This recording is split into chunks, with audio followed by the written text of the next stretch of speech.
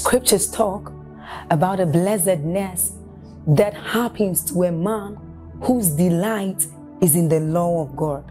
So as Psalm 1 says, it says, but his delight is in the law of God, and doth he meditate day and night. He says that that man is like a tree planted by the rivers of water, whose leaves do not wither, and who bears fruit in every season. As you're about listening to this message, we believe that your life is going to be like that man planted by the rivers of water. Your leaves are forever going to bear. And we know that your season will not pass by. You will forever shine and you will forever bear fruit. We have a lot of content to share with you. So we would entreat you to subscribe to this channel, as well as like us. Hit that notification bell to receive more updates from us, because we know that whatever content here is going to set you on course at every time. It's going to make you attain whatever stature that Christ wants you to attain. Thank you. When it has to do with the things of God, you must be discerning. Are we blessed? Because there are many others, marriages that are coming. You will hear other testimonies. Rejoice with them that rejoice. And it is true, we are humans. Let me tell you, if it is God, you too will stand here. But you're not going to get it done through desperation, Facebook, WhatsApp connections, what do we call it, all these antichrist systems. It matters how you get connected to marriage. This is something you're going to do for a lifetime, and don't allow that pressure. Sisters, are we blessed? Are we listening? Especially when you leave this environment and go to other fellow sisters like you who are not godly, chances are that they will sit down, a 30 minutes discussion will water down your whole prayer and fasting. Someone will come up and tell you a horrific story. Another person will tell you something else. And please, those of us who are parents here and those following online, let me encourage us. I don't believe that any godly parent should put pressure on their children to get married just as a way of massaging their ego. We're spiritual people. The Bible says he makes all things beautiful in his own time. So please, you're a parent here, you're a guardian, let's be careful. Sometimes we don't pressure people directly, especially for our dear sisters. There are messages, there are body languages that we communicate that put pressure on these people. You know, I counsel people and I talk to people all the time, and sometimes I try to discern what is the pressure behind, you know, this gentleman. He can't sit down, he has become a hustler. Anything he hears that is producing money, he wants to be part of it. And the reason is because at the back of it, there's someone somewhere mounting pressure on the gentleman. At your age, I already had a house, and the guy feels guilty for being 30 and not having a house, whereas the pathway he's taking is the pathway that will lead him to that blessing. God gives people speed, but he does not rush people. There is a difference between speed and rush.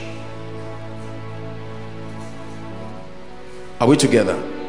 I just felt like introducing this to just keep our hearts together, because you see, our emotional levels are very different. There are people, just for this good news you see now, may not sleep for days. And that's not supposed to be an insult.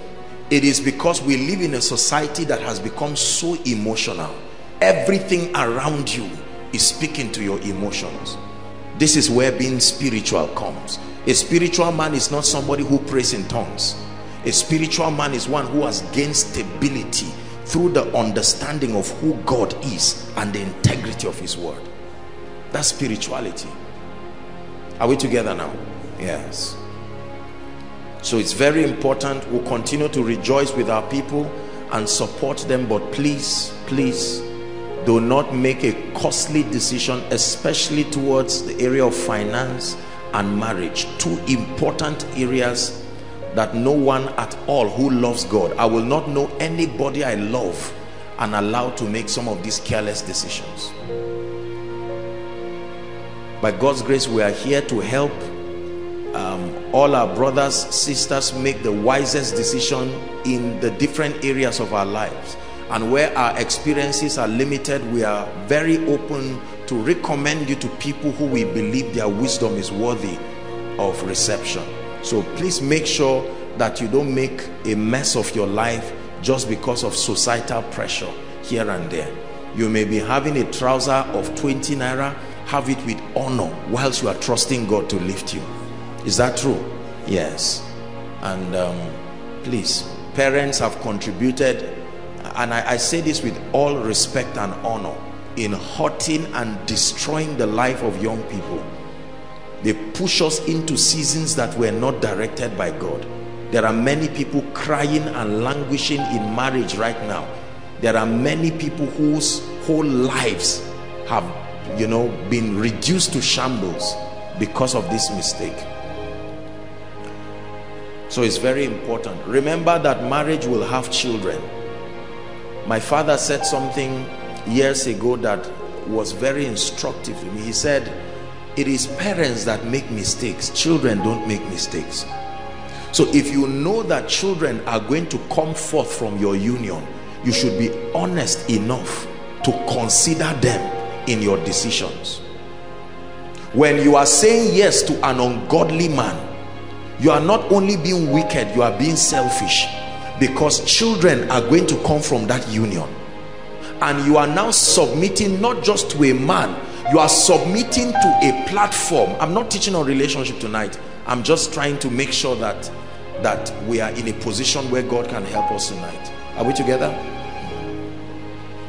For me, truly, sometimes I get very surprised. Gentlemen do it, but our sisters too sometimes.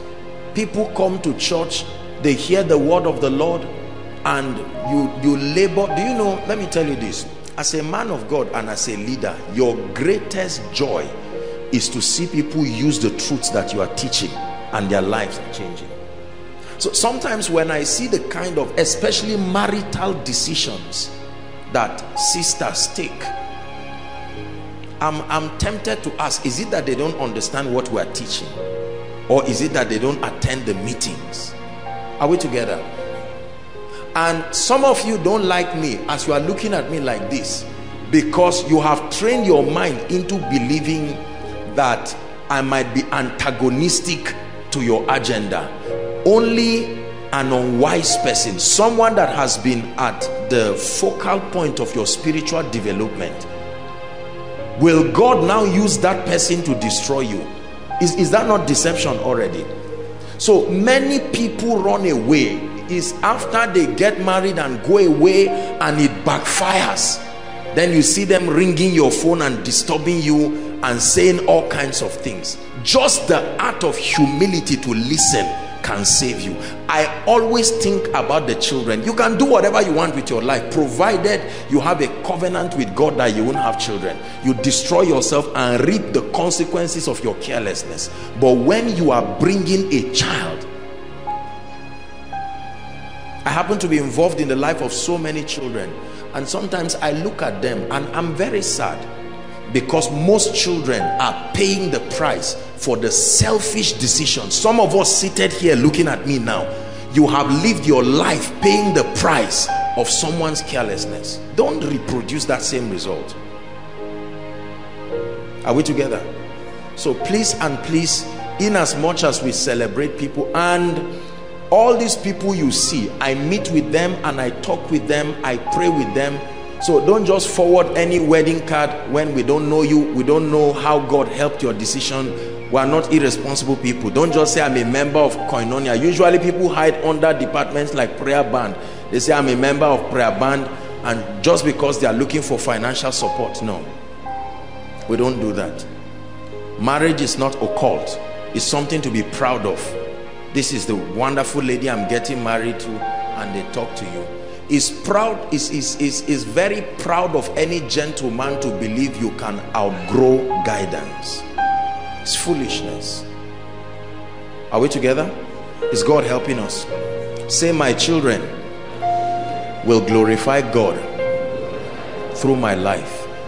Say it one more time. My children will glorify God through my life. What I suffered, my children will not suffer. The price I paid, my children will not pay it. That's a good husband, wife, father, mother. Hallelujah. Be happily married, not just married. Be happily married. Be happily married. Being married is a choice. Being happily married is also another choice. Being uncomfortably married is also a choice. The ball is in your court. Make a decision. Make a decision. Let your joy be preserved. Don't admire your single days after you get married and wish you were not married. That's not a good thing. Especially, I'm speaking for those of us who are men of God and those who are going to be called into the ministry. Let me tell you something. There are not many things that can give a man of God joy, because he's involved in pouring himself to people. So the few things that are around your life that can give you joy, insist that they are there. Prosperity can give you joy. A good wife or good husband can give you joy. Well-behaved children can give you joy. A healthy church with listening members can give you joy. Are we together? The things that give men, by the grace of God, the privilege that God has given me to rise in influence, and a number of others who have gone before me that we've had the opportunity to talk. Let me tell you, greatness is a very lonely realm. If no one has told you, learn it. The life of great people is, they are busy, but there are not many things. They don't have a system. Very few systems give back to them. Somebody did something one day here, I think I've shared it, and the person said, Apostle, I want to hug you. And I did like that. I said, no, put down your hands, let me hug you. And suddenly it occurred to me that in years, it's me that has always been hugging. Even when you say let's hug, I'm the one who reaches out. Something as little as that. So if your marriage, the only chance you have to be happy, you ruin it because of pressure and because of saying, look, this is the only guy that is available, and you destroy yourself, you will live an angry life. When Dr. Billy Graham, now of blessed memory, was launching his library, his wife had gone to be with the Lord, and he stood there. They were the presidents of different tenures together of the United States. They were all there to cheer him up. And he got up, and you thought he would talk about the whole library thing, and he just made one statement. He said, as I'm standing here, I miss my wife so terribly. I said, wow, that's an evangelist. There are many people who cannot say that. Forget these lies people do in the public. Many people are not happy. They are not happy, and they had a chance to be happy. They rejected it. But as many as received him, meaning you can reject him. Praise God. I'm talking about something else. But is it all right if we take 2 minutes to just pray for our families, our lives? Is that okay? Please pray. You can sit down, just pray. Truly speaking, pray. I believe in family. I am an advocate of family. There is no responsible man of God, no responsible man of God who wants to raise believers whose families are in shambles.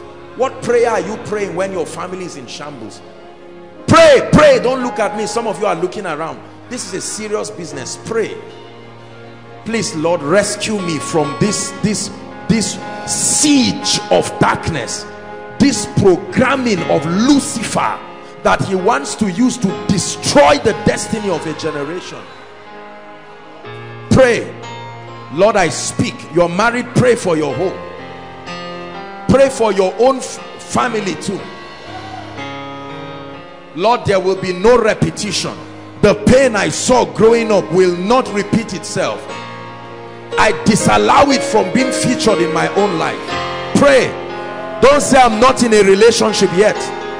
Don't say I'm not married yet. Or don't say I'm already married, it's too late.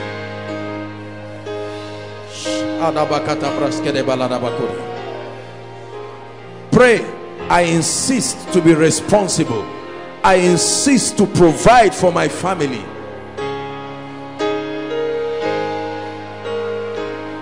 Hallelujah. Please be seated.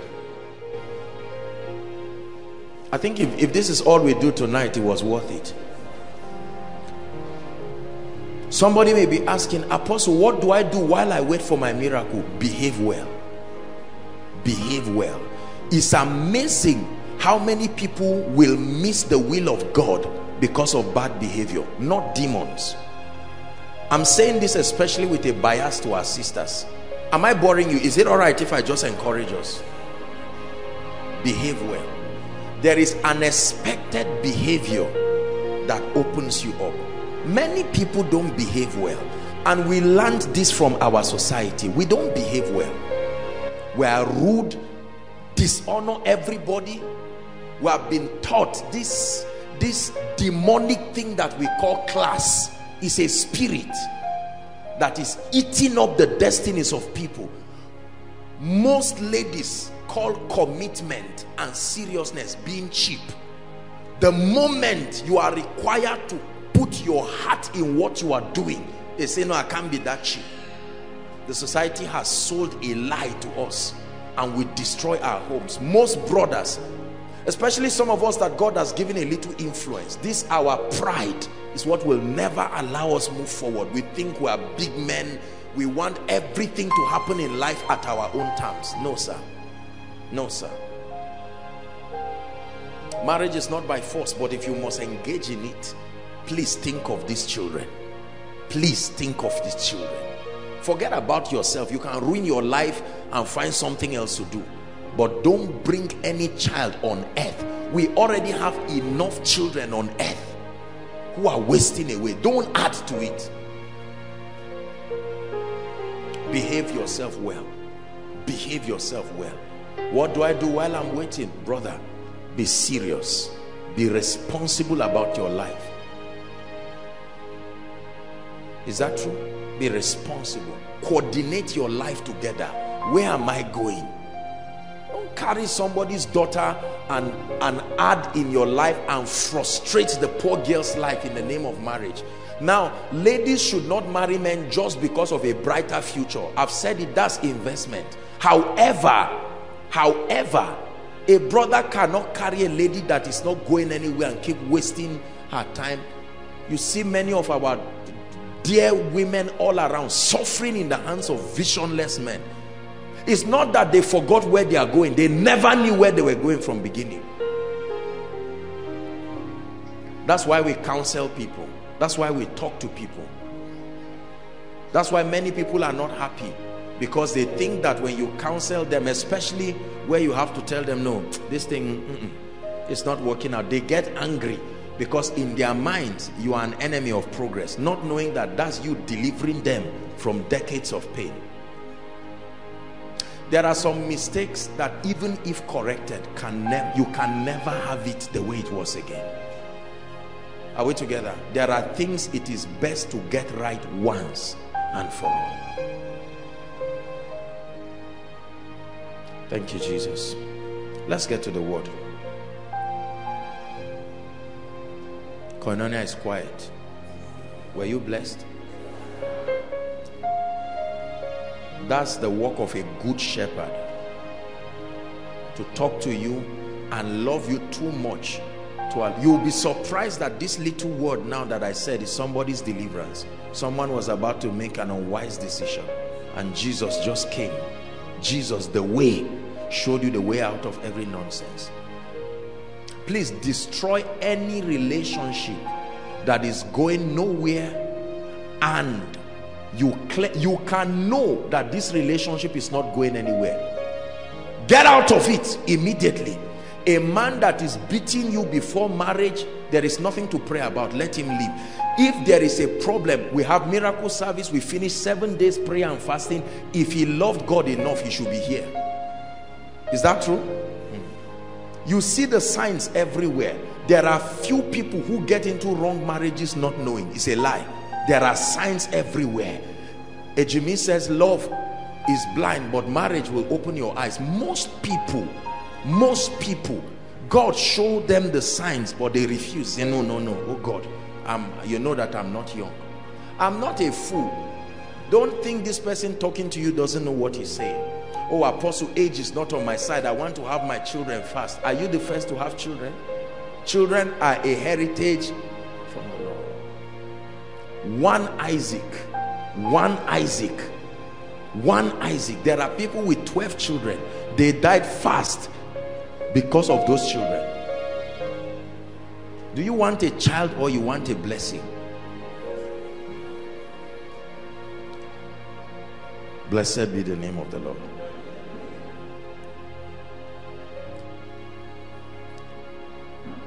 Okay.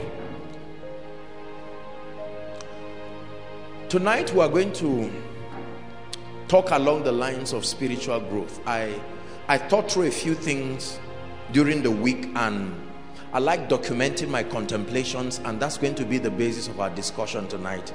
Quite a number of things. Tonight is a very serious discussion, and I have been concerned, and I must admit to you that once in a while the Holy Spirit just brings it as a burden. I have been concerned about the body of Christ generally. I think about the body of Christ. I've been concerned about our growth as a body, not just as a ministry, but as a body. I thank God for the wonderful things that we record as a corporate body, the church. But I think that one of the greatest challenges, in my opinion, with the body of Christ is not demons, it's not fake men of God, it's not all of those things, it's not exaggerations, it's lack of growth.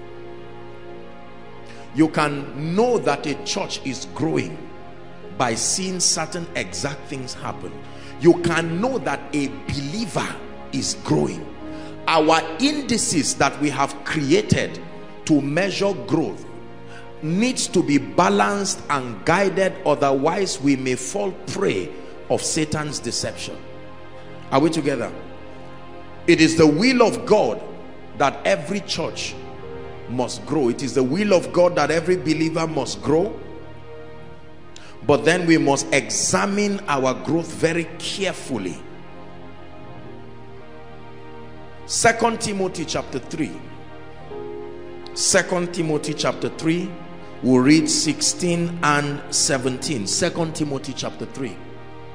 Read the first two words. Just first two words. Ready? 1, 2, read. One more time. One more time. One more time. It says all scripture. This is the first error that I think the devil is bringing to the body of Christ. We are gradually edging out the richness of the word in an attempt to try to create some kind of balance, or create to further our perspectives. Really, that's the expression. We have started throwing away scriptures.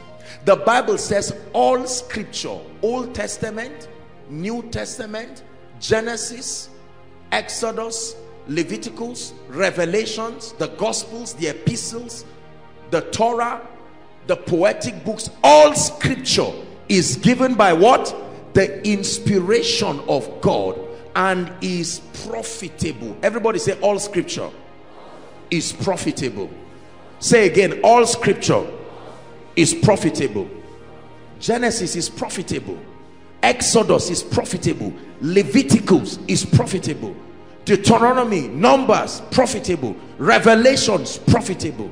We've had all kinds of theology coming out right now that try to push some parts of the word to mean that they are not relevant in our context today, in an attempt. And I'm not just talking of what we call the grace movement alone. Not at all.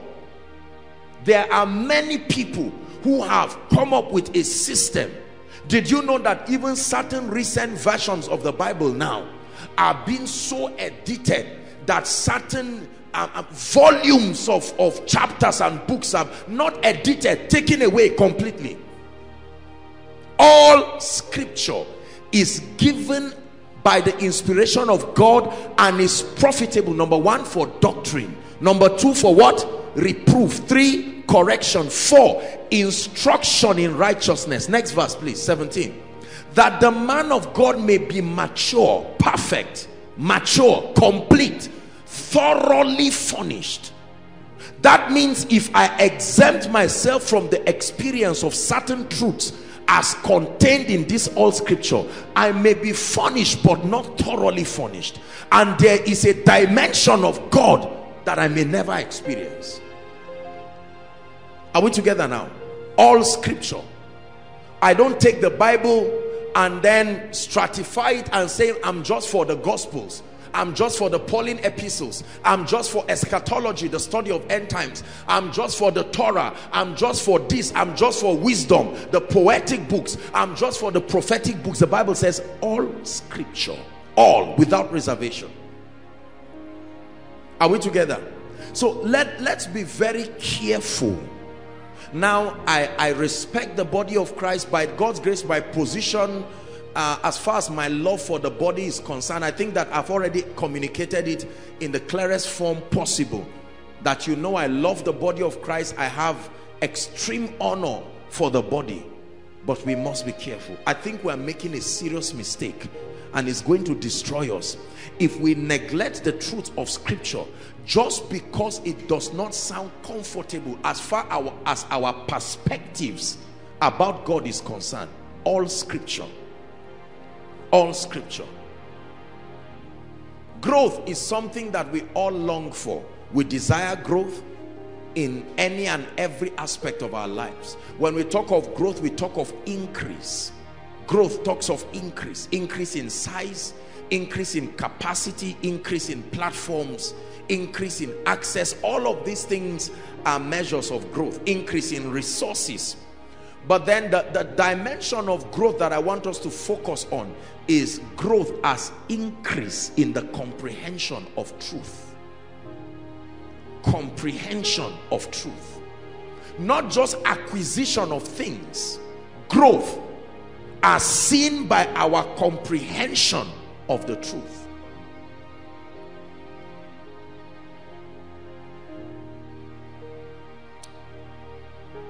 You look at the body of Christ, and there are many things that happen around the body that are statements. Statements that communicate to us that although there's action, although there's a lot of motion, although there is a display of gifts, the gifts of the Spirit, but there really isn't growth. And I'm concerned because if we are not growing, then it means something will happen to us one day that will sabotage God's intention and desire for us. Are we together? I was watching TV, I don't know when was it, and a very nice program, and then the next thing, I think the worship team there were singing, and they just raised a song, and I couldn't believe it. I'm not talking of a secular song, I'm talking of a senseless song, spiritually senseless. Do you know the kinds of songs? Now I'm just trying to, let's reason together. Can I continue? Is that all right? Look at the kinds of songs that we sing in church, especially songs that we sing for praise worship sessions. It's clear that both the members and the singers don't think about what they are singing. Is that true? It matters. Don't say it does not matter. We sing songs that are not consistent with God's character of operation. Now, there are certain aspects of the faith here and there that we may disagree, but foundationally, there are truths that should be kicked out by every and all persons out of the body of Christ. Those informations are not for Christians. They are captured in our songs. Everyone just writes a song and we are so concerned about the melodies. We continue to sing all kinds of nonsense and rubbish. We rehearse those songs, we score those songs, and nobody has the spiritual understanding to say something is wrong. Do you not know that singing is prophecy too? You are speaking to the destinies of people. How about teaching the word? Listen,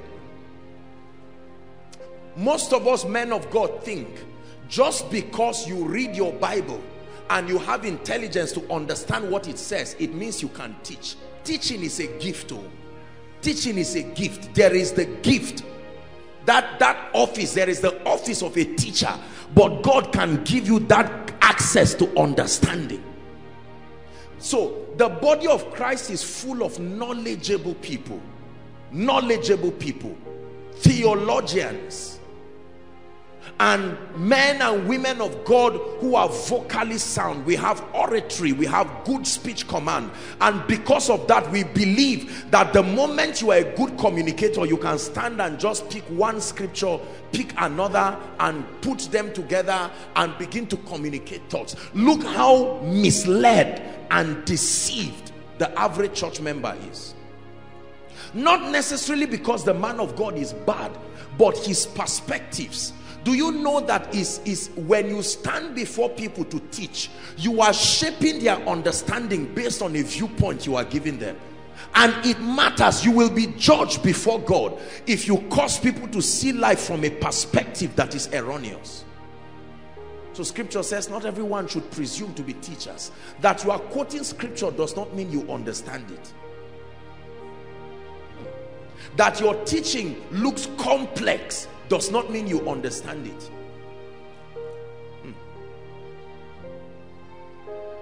Men of God have dabbled into subjects in the Christian faith that they have not had unique illumination from the Spirit, and we have carved out opinions and arrogantly taught those opinions and misled members. So there is no growth.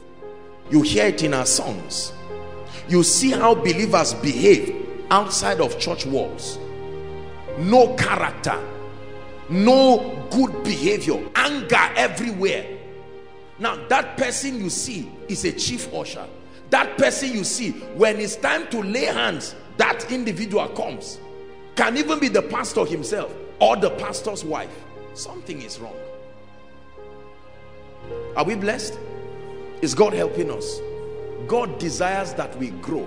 I think one of the most deceptive scenarios that make us think that we are growing is the display of gifts. Everybody say the display of gifts, spiritual gifts. Nothing is more deceptive than rating the spiritual growth of an individual, a ministry, an assembly, just based on the flamboyancy of the gift. Now don't get me wrong, if you are growing, it must tell in your dispensing the power of God. However, using gifts as a platform for growth is a big error.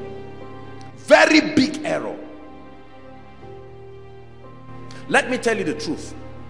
When I pray for koinonia, I am telling you the truth. I'm not praying for the power of God to move. I'm not praying that I'll be able to prophesy and speak to people. No, I'm praying that the communications, the words of my mouth, the meditations of my heart will be as revealed by the Spirit.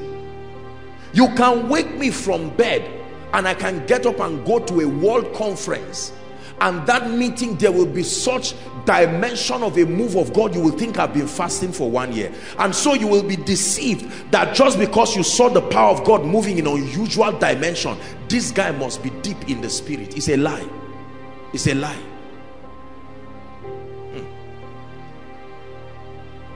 Are you getting what I'm saying now? Say gifts. The gift of the Spirit is never an accurate measure of a man's spiritual growth. So there is a problem in the body of Christ. Gifts are charismatic. Gifts are flamboyant. When you are gifted, you will have a lot of money because that's value itself. People will come to you. People will sow into your life. You see that? Do you know, one time, I think we were in, was it 3 years or so ago, we're in Kano. I was ministering at a PFN conference, and you know, the power of God, wonderful things were happening. There was such a dramatic move of the Spirit, and all of a sudden here comes this woman, this old mama. She just came out. I called her out by prophecy, and I saw something about this woman. This woman reads her Bible. She finishes the whole Bible like every two or three weeks. She's an intercessor. Now, can you imagine that this woman came out in honor that I called her. And I would be foolish to imagine we're at the same spiritual level. When that woman stood before me, I saw a woman that knew God. Forget that she was not called into ministry. Nobody is inviting her. The woman would have been, to her it was an honor that Joshua Selman would lay his hands on her. If I had my way, I would just kneel down and hold her leg and say, please, whatever God did to you, may he do to me. But simply because I'm the one wearing suit, Apostle Joshua Selman, and everybody is seated, you will see that. And because the mama does not look very intelligent, doesn't have all the PhDs and all of that, brothers and sisters, that is depth. That is a dimension of relationship. Are we together? But just because I'm standing, someone is shouting outside, we're not trivializing these things. But sometimes we ourselves can be deceived. If I ask you who is the most spiritual person in Koinonia now, you will point to me. It's a lie. Oh. It's a lie. There was a woman called Anna the prophetess in the Bible. No crusade, no leading, even in the temple they didn't give her any prayer point. But she was quietly seated, praying for the consolation of Israel. She prayed Jesus to appear. Let me tell you, some of the deeply spiritual people are not even in ministry. You don't know them. They are not on TV. They don't have any name. You see one old woman who wakes up 4 o'clock every year for 37 years. I don't think I have that kind of discipline. 4 a.m. Even if she sleeps by 2, by 4 she will wake up. There are women who get up and go and pray in one small local village church. They own the key of the church. Prayer time is 5 o'clock, but they wake up by 4. They are in the village praying, having the encounters that we brag around. That's their atmosphere of living. And yet, just because they cannot operate Facebook and they cannot make noise, we are here bragging around with our names all over Google, and people think that we are the ones who are spiritual. We must be careful what we call growth. Otherwise, we would deceive ourselves and deceive others. Is God speaking to us tonight? I have seen people and I have met people. Some of them have even come for counseling. When I stood before them, the depth of presence they carried. I'm not talking of anointing. No. Goodness. You look at them and you yourself, after the counseling and prayer, you go back and say, God, Abba, God, am I not available again? I have seen them. I have seen people. I have seen people who, this vision thing we talk about, they didn't even know that's the name of what they were having. Before people started experiencing angels, you talk to them, they will say it casually. Oh, is it that angel? He comes to me. I'm 69 years. He started coming when I was 21. Just because they've not written a book and nobody knows them.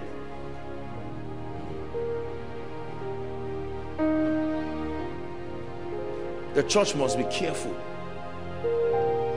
Just because you have prosperity, just because you have a crowd of people outside, just because you can teach the word of God, just because you have some measure of excellence, those things are wonderful, but they are wrong indices.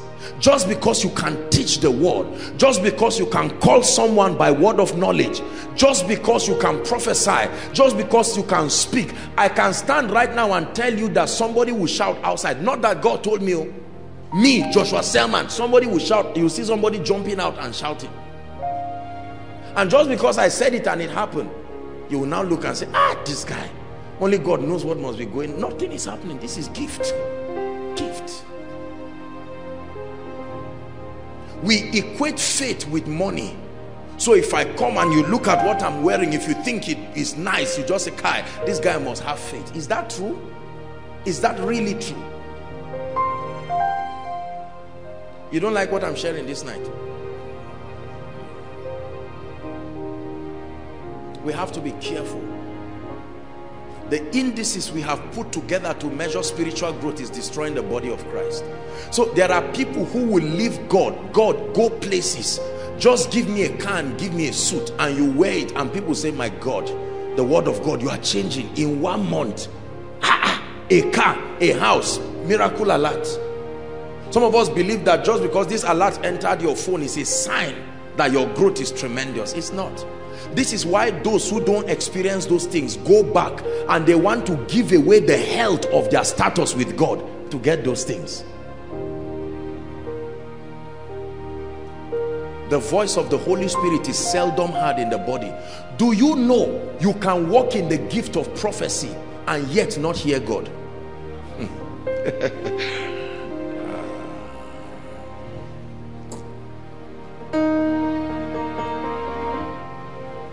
Spirit, break out,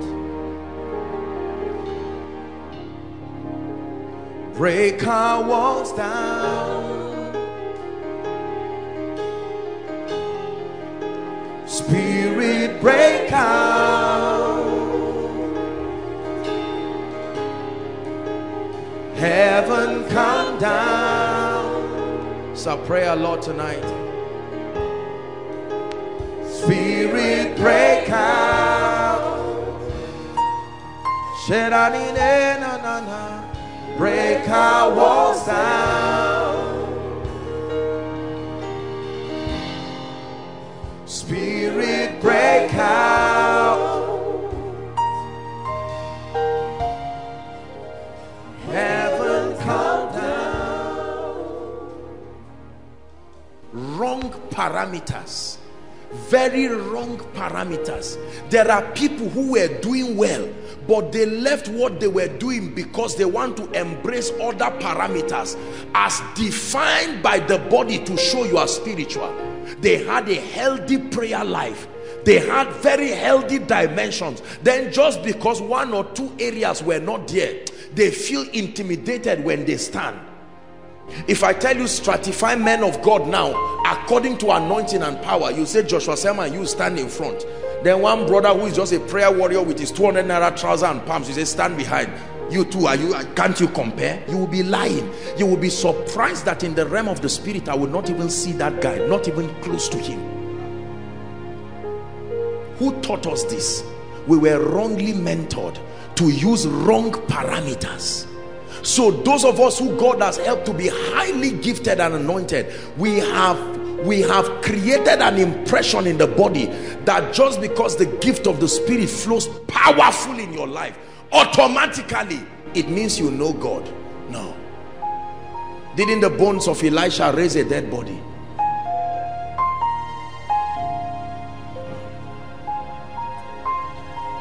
I'm sharing with you my contemplations. That there's something wrong with the body.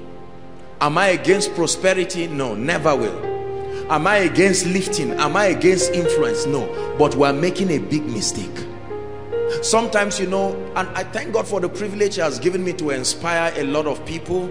I consider myself to be an inspiration to many people in this nation and around the world, and I thank God for that privilege. I travel for meetings, and every time, as soon as I come out of the car, there's a row of young people overflow. I see the admiration, I see everything, and everybody is watching. They are watching what I'm wearing, they are watching if they are hoping, will I fall when he passes me? And I just keep nodding my head. I'm saying these people really do not know who God is. When you know God, it will take grace for you to want to go out of his presence, even for ministry. When you know God, it will take the grace of God for him to tell you, look son, I know you are, but you go out and do some other things. That's why we are not changing, ever learning, but we are not changing. You look at people, they've been members of a church for 20 years, no change at all. They pray, they fast, they do a lot of these things, but the truth is there is no transformation whatsoever.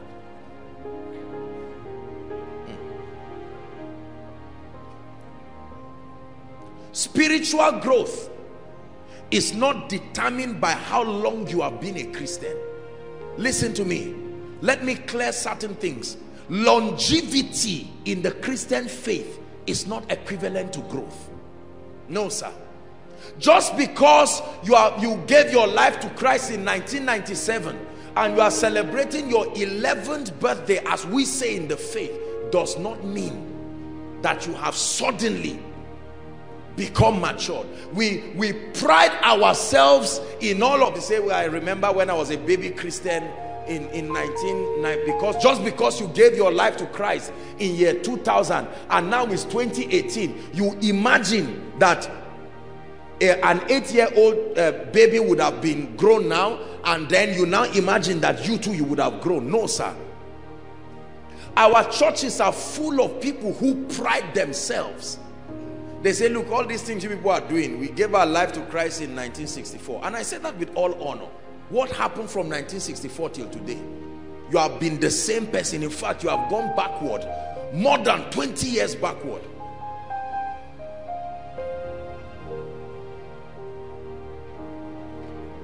A man can give his life to Christ and in 1 year, with hunger and passion and fire, attain more in 1 year than someone will attain in 30 years. It's true.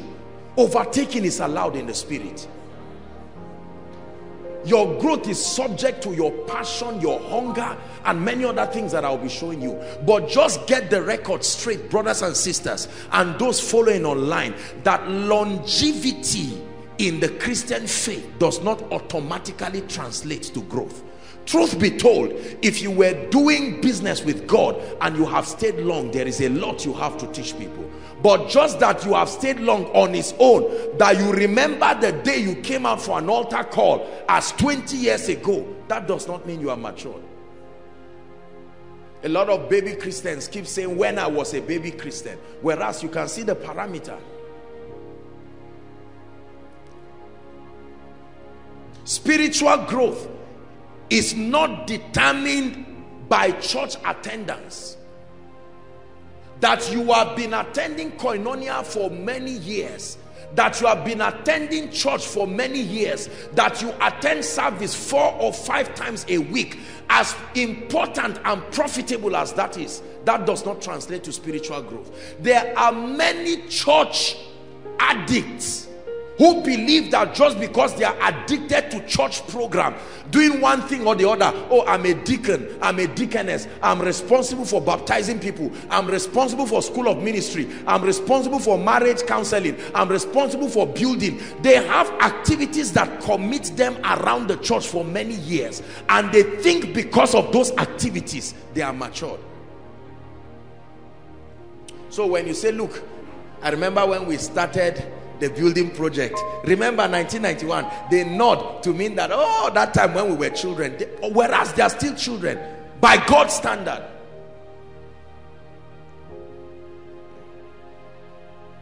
Say amen. Spiritual growth is not determined by church attendance. Let me surprise you. Spiritual growth is not even determined just by the religious study of Bible. I describe it that way so that you don't think I'm against Bible study. There is a religious study of the Bible where there are many theological experts who have read the Bible. The nature of their vocation, the nature of their work necessitates that they must read the Bible thoroughly and research, but they don't know God. Some of the people who translated this Bible did not know God. It is part of the reason why they did a lot of things to this Bible. It's not something to discuss now. Are we together? Just because you are around a Bible study group, just because you have been given an opportunity to be preached, to be preaching around or doing all of these things, does not mean you are growing spiritually.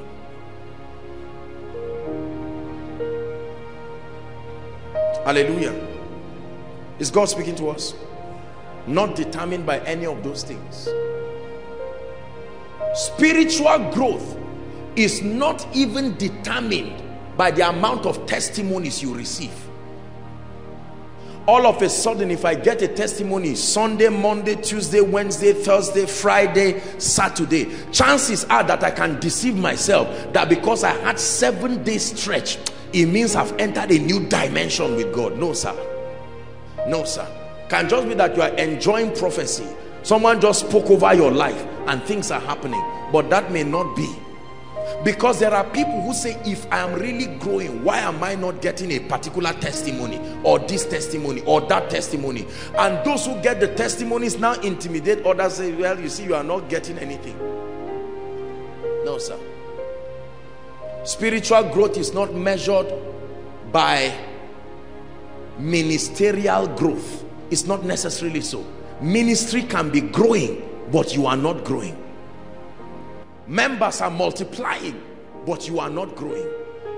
Branches are multiplying, but you are not growing. Sermons are multiplying, but you are not growing. Books multiplying, but you are not growing. The level of excellence in the ministry multiplying, but you are not growing. None of those things in themselves. They are only supportive reasons for spiritual growth, but not the basis for the measure of spiritual growth.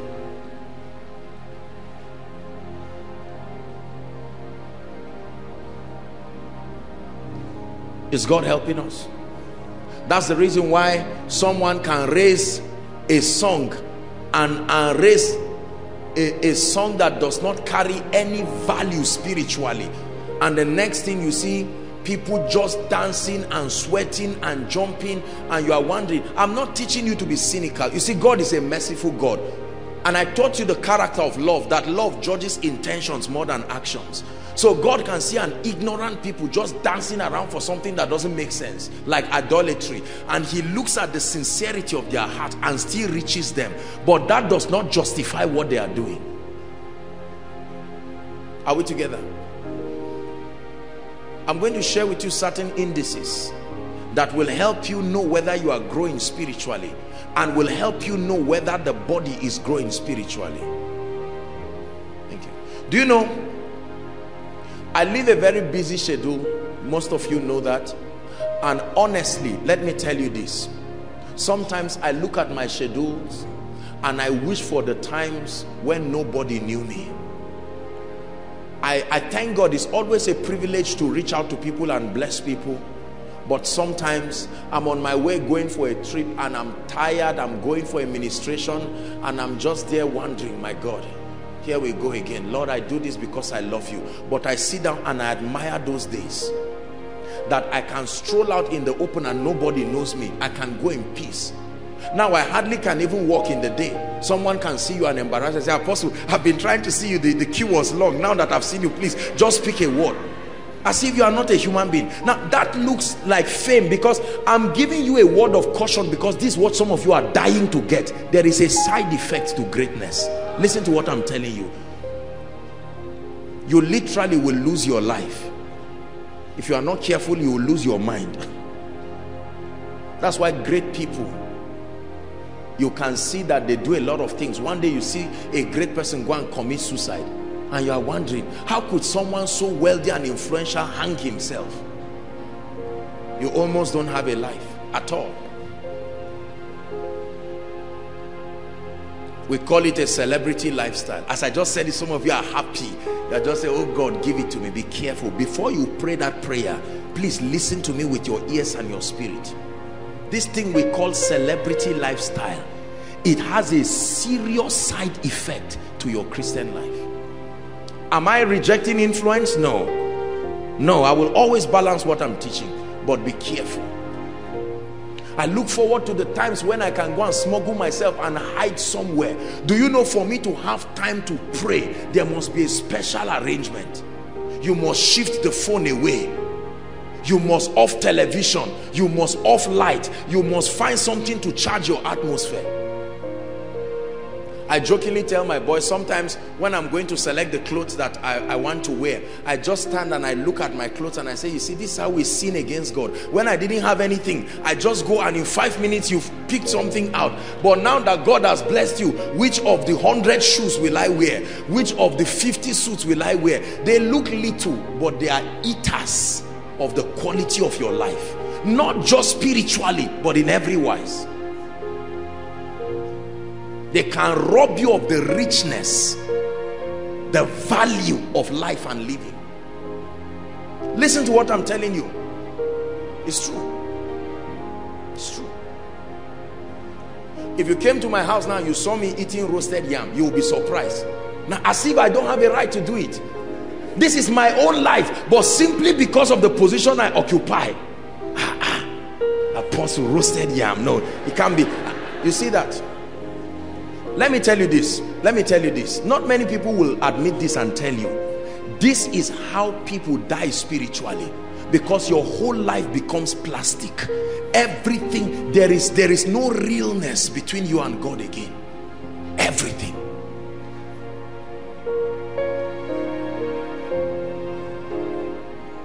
Are we together? You can't lie down and roll before God again.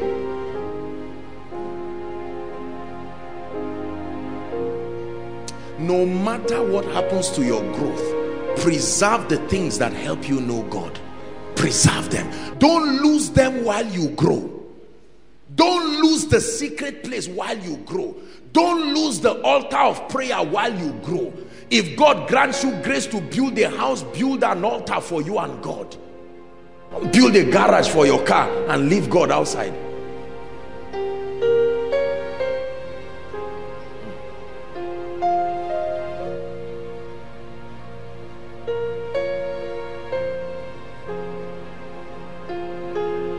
We must re-examine these truths as far as spiritual growth is concerned. Because believers, listen to me, it is important that we grow. Can I call you? Can I say, come Sheun, let's assume that Sheun just gave his life to Christ now. Please look up everyone. Let's assume Sheun just gave his life to Christ tonight, and I attach him to Dr. Emeka.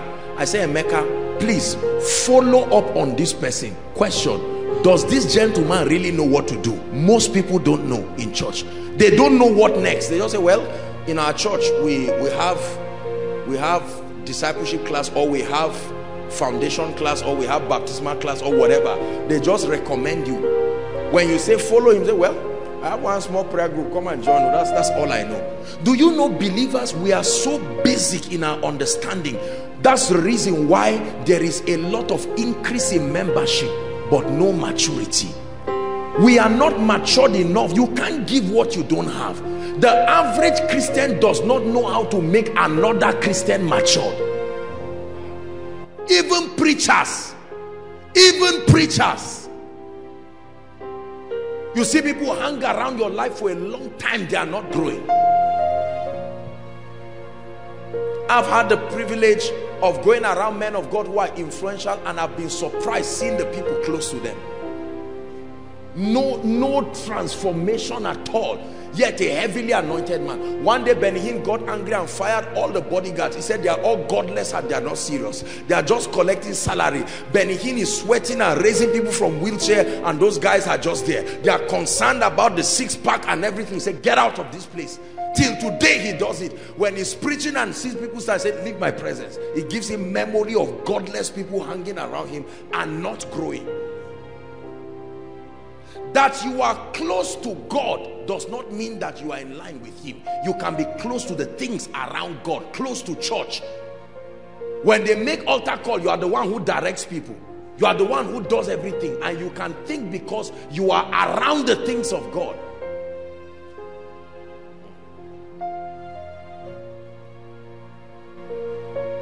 I will give you 4 indices that will measure, thank you guys, that are measures of your spiritual growth. You will know tonight whether you are growing. You will know whether your church is growing. You will know whether your family is growing spiritually. Ready? Number 1.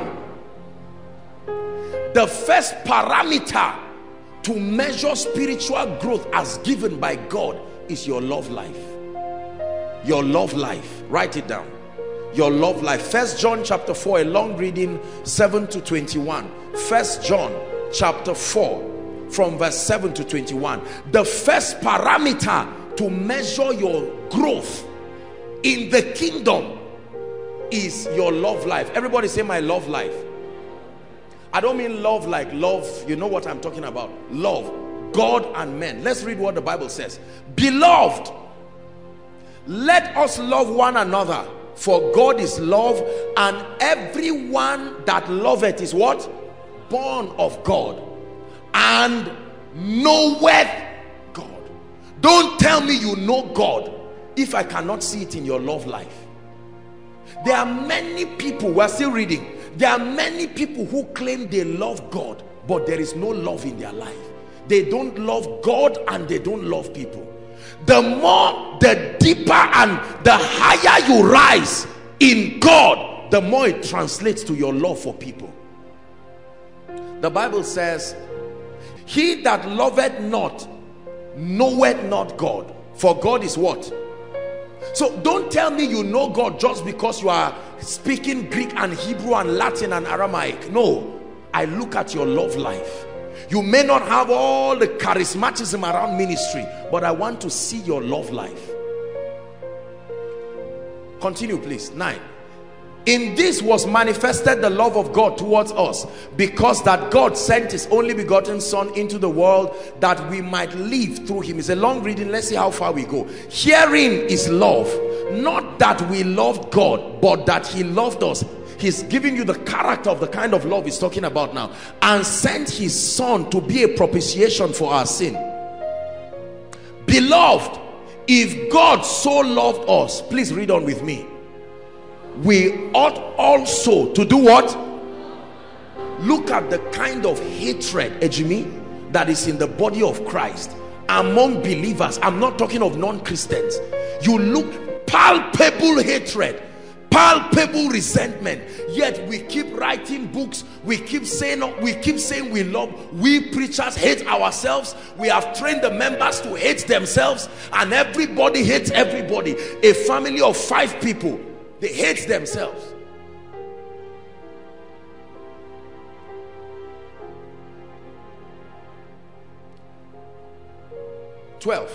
No man had seen God at any time.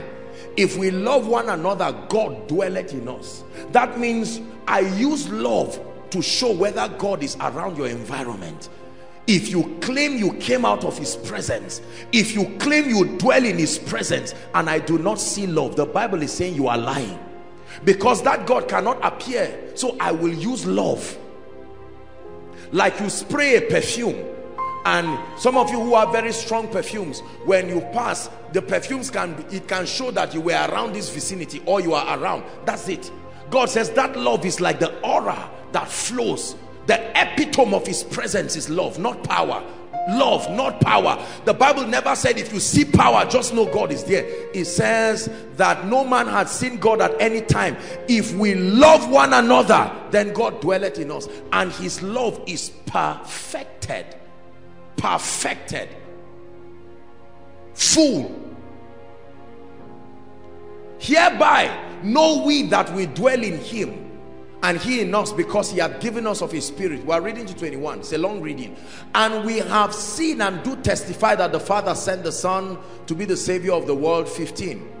Whosoever shall confess that Jesus is Son of God, and all of that. Next verse. It says, and we have known and believed the love that God had sent to us. God is love. It says it again. And he that dwelleth in love dwell in God, and God in him. So Joshua Selman, you claim you are spiritually matured. Don't just show me by the miracles. Don't just show me by the wheelchairs and crutches alone. In the order of priority, let me see your love life.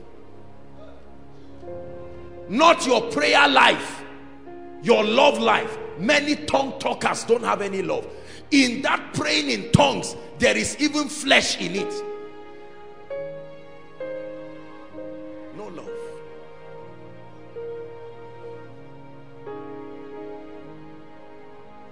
Very powerful song. I'm coming back to that song. Herein is our love made perfect, that we may have the boldness in the day of judgment, because as he is, so are we in this world. 18.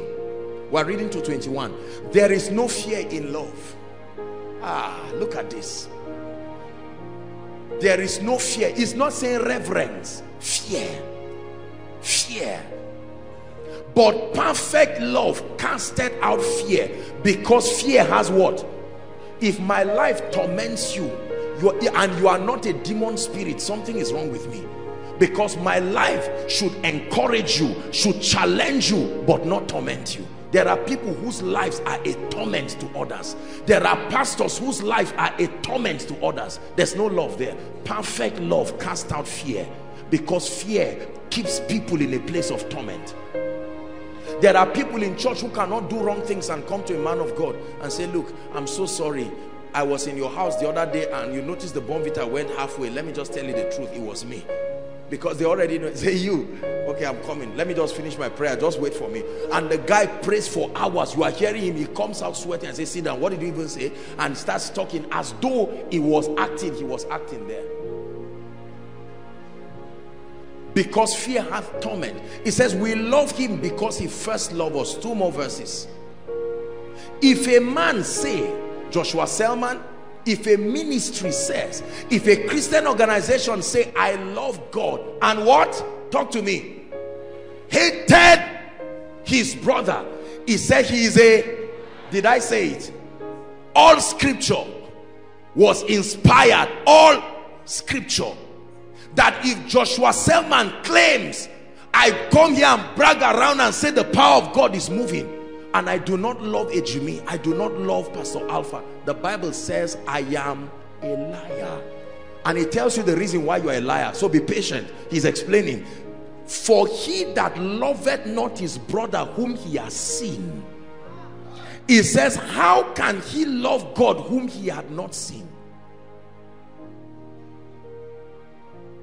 You have somebody that claims you are of the same family and you hate the person. Then you turn to God and say, Lord, I love you. You are my Lord. You are my Rose of Sharon, Lily of the Valley. John says you are a liar while praying. Liar while fasting. Dry. Liar while praying in tongues. Liar while on that crusade ground. Liar.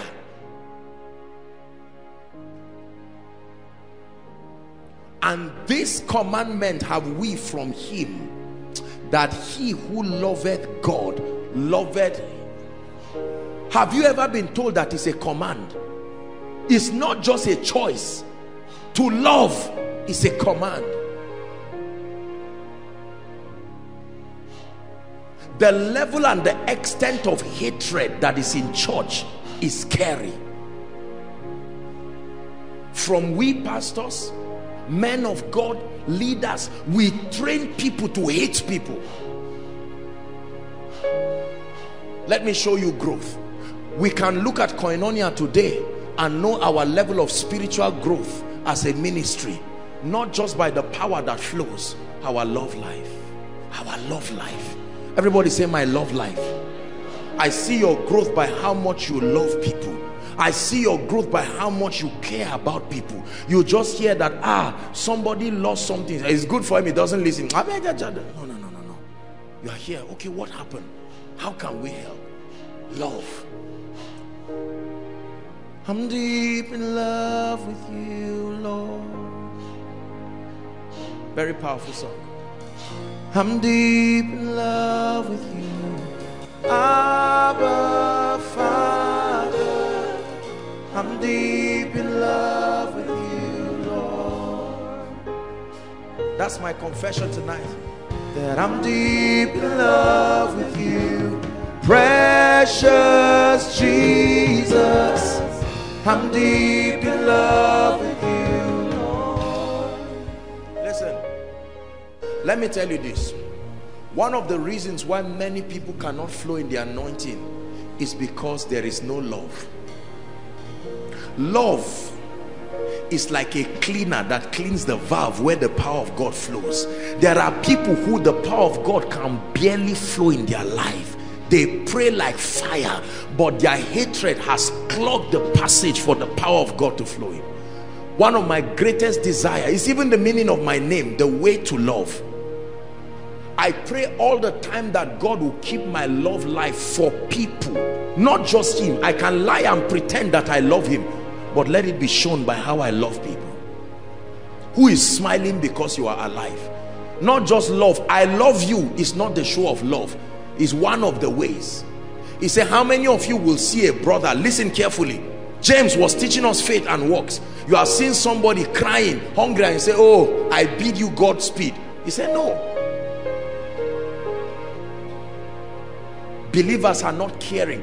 This is where the Orthodox assemblies, I doff my heart 1,000 times for them. Pentecostal people, because we believe in life, when a member loses a child, everybody just goes, we don't want to be associated with that pain. We are life givers. Hallelujah. Is that true? And we leave the people to cry, and we leave the people to go through all kinds of pain. But when there is celebration, oh, glory to God, we are happy. Everybody comes around. This is my son, this is my daughter, this CEO, this businessman who was promoted. I remember the night vigil when I prophesied to him, because we like being associated with things that massage our ego. Jesus wept at funerals. He was not too busy. He was touched with the feelings of people's infirmity. When he saw the woman who had 5 husbands and the 6th was not her own, I know what Joshua Selman would have done. Madam, and you have not come for koinonia. What a stupid, lawless woman. But watch Jesus. The Jesus we are trying to become. We must make sure, is this Jesus we are trying to become? Jesus goes to sit at a well and begins to converse. Is she so important? I mean, Jesus, you would miss crusades to talk with this supposed woman? He that dwells in love dwells in God. We have given Satan room to perpetuate hatred among us. I'll not be surprised if there are people seated here in this place tonight that don't even see eyeball to eyeball. They just hear the sound of one another. Good evening, how are you? And everybody just goes. No. Spiritual growth. I'm deep in love with you, Abba Father. I'm deep in love with you, Lord. We're deep in love with you, precious Jesus. We're deep in love with you, Lord. Hallelujah. The first, your love life, the way you love people. There is nothing more beautiful than seeing a human being who has value for life. That's why all these wicked dictators are going to hell if they don't repent. I guarantee you. They don't need any vision of anybody saying I saw them in hell. That's where they are going to. If your life dehumanizes another human being, you are going to hell. I'm telling you this. Men are God's highest creation. Your life should never intentionally, listen to me, your life should never intentionally be the basis for the destruction of another. No. No. There are some of us, we claim we love God. We claim we are prayer warriors. We claim we are word giants. We are ministers. Apostle Joshua Selman. But people can never rise because of us. Someone comes to see you and goes back heartbroken and torn into pieces. Why are we like that? Just because the person did not achieve a task well. Are you this stupid? You mean it? You are doing it. You don't know who is talking to you. And then we feel say, sorry, brother, bless you. How are you? Somebody just annoyed me. You are such an idiot. You are a stupid person. Okay, bless you, bless you. Who are we lying to? Don't laugh. Oh, I'm serious this night. Look at some of our parents on the way to church. On the way to church, who are the stupid people inside this car? They didn't wash this car and they're on their way going. That's the man of God. He's going to conduct the service. As soon as he drives, where is my Bible? He's talking to his wife now. I forgot. Honey, I thought you were carrying. Don't honey me. You are a stupid woman. I always knew I made a mistake. After 17 years, you are still as stupid as you are. And then somebody just knock and say, man of God, can I? Bless you, brother. No, the Bible said, let that man know that he's a liar. Let that anointed man know he's a liar. Even with the anointing, he's still a liar. Love must be genuine. That doesn't mean people are not human beings. Don't just see anybody just pressing on you for something naughty and wrong you did and just say, you see what apostle is saying. No. There are lousy people that deserve to be addressed in a way and manner. It's still love. Yes, still love. Love doesn't just, I'm saying this especially for we young people, because we like being allowed to do anything we want to do, whether it's good or bad. No. He that loves you will chastise you. Chastise you.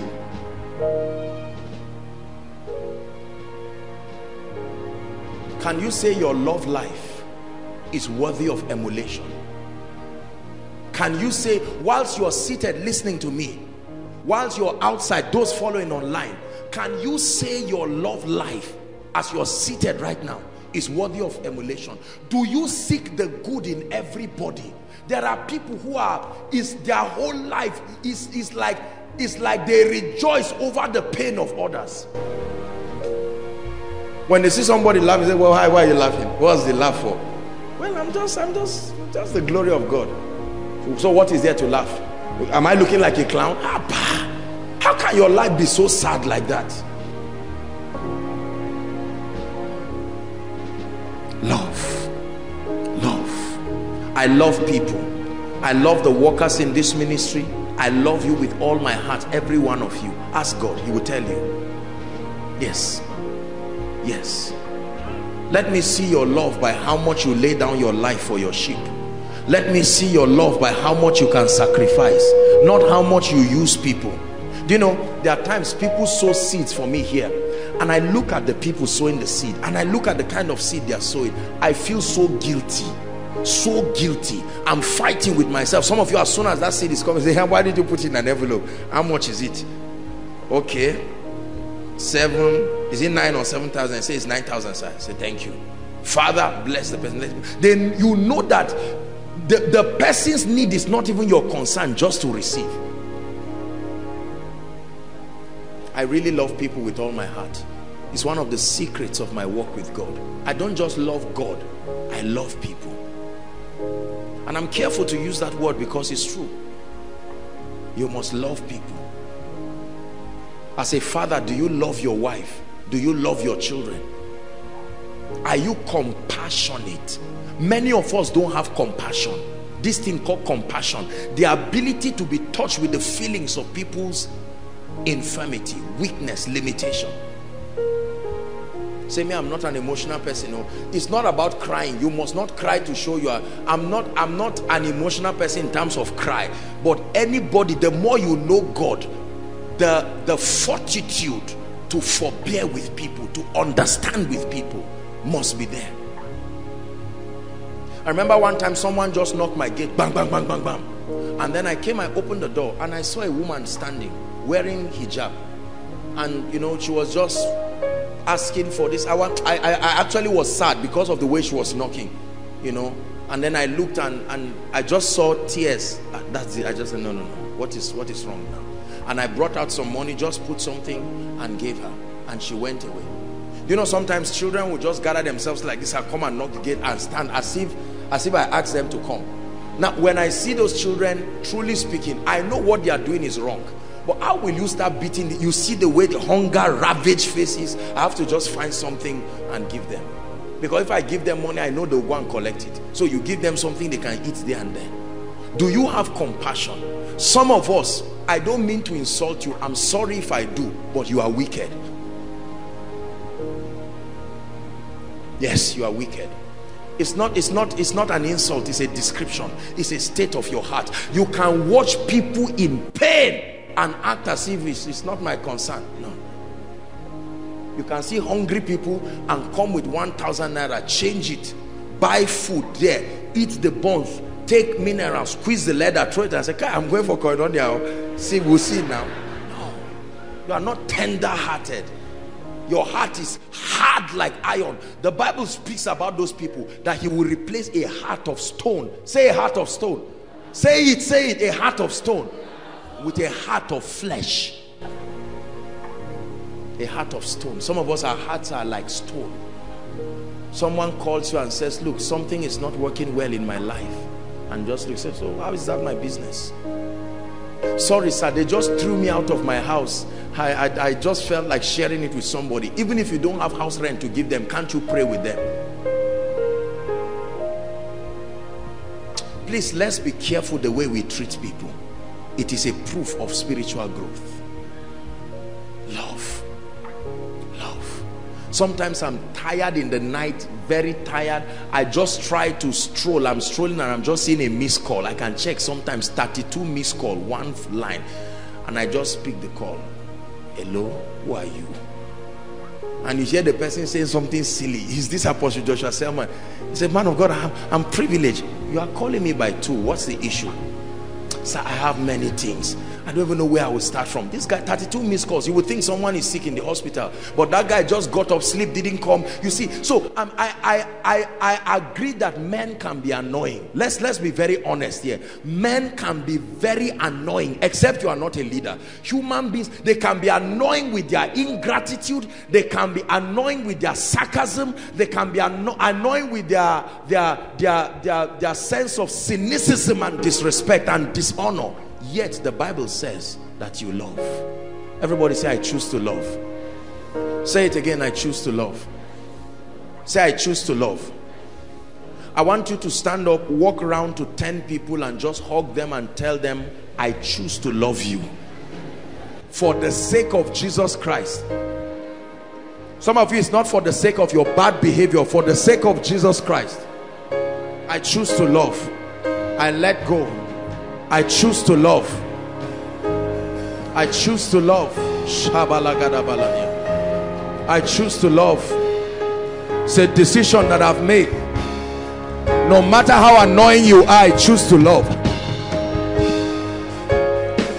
No matter how inconsiderate you act, I choose to love. It's a choice.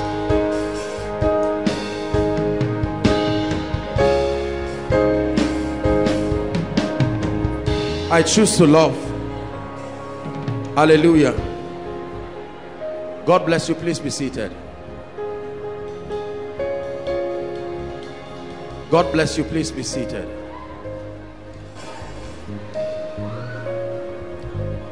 Let's settle down.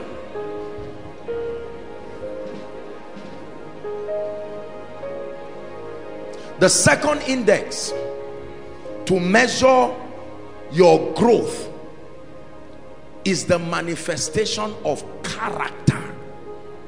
Character. Galatians chapter 5. Let's look at the fruit of the Spirit. Many of us don't have it. You have the Holy Spirit, but you don't have the fruit of the Spirit. Galatians chapter 5, 22. Galatians 5, 22. But it doesn't matter what perspective you look at it from. We're looking at all 9 of them. The fruit of the Spirit is love. Look at me now. This thing we call the fruit of the Spirit is the summation of what we call character. Character has nothing to do with personality. I'm quiet, I'm loud. If the fruit of the Spirit describes the habitation, the atmosphere that produces character. Love, joy. Brothers and sisters, joy is not happiness. If you don't have joy, you don't have character. Every time we talk of character, many of us just look and excuse ourselves in pride. I'm not smoking, I'm not looking for any man's wife. So you think because of that you have character. No, sir. Joy. Rejoice in the Lord. And let me tell you, I know your joy when you are under pressure. Pressure is where joy is demonstrated if you are spiritual. You just had that your phone that you bought 120,000, somebody just stepped on it and you are saying, I'm going to kill this person. I say, well, sorry, we are human beings. Don't you make mistakes, you too. You are annoyed, but joy. Everybody say joy. There is that state of merriment in your heart for no reason. They just tell you, look, your mother's health issue is getting complicated, and you just say, in the name of Jesus, I'm happy. Joy is in my heart. Some of the saddest people in the world are believers that claim they have the Holy Spirit. Watch them as they drive around the road. Watch them as they talk. There's no joy. You see unbelievers, sometimes they even hear bad news and they just laugh it over and go and take beer and maybe smoke or go around, and that's the end of it. They sleep under the bridge. By morning they get up and that's it. But a believer, joyless life, and you find out that you can't receive anything. The Bible says he that sows in tears, he will reap in joy.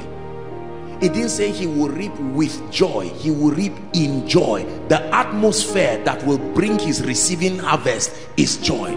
If there is no joy, the harvest does not arrive. You sow in tears, not with tears, but you reap in joy. Joy is what calls harvests. I know your spiritual life by how you rejoice even in the midst of pain. You go to the board, 3 carryovers. God, you disappointed me. Give me back the 10,000 that I sold in Koinonia. I gave project 10,000. I tied all of this. The joy of the Lord is mine. That's what you see. You come and you see your car. They've removed something. You kept the car in the market to quickly go and buy something. And all these touts remove all kinds of things. They've removed one part of the light. It can be annoying.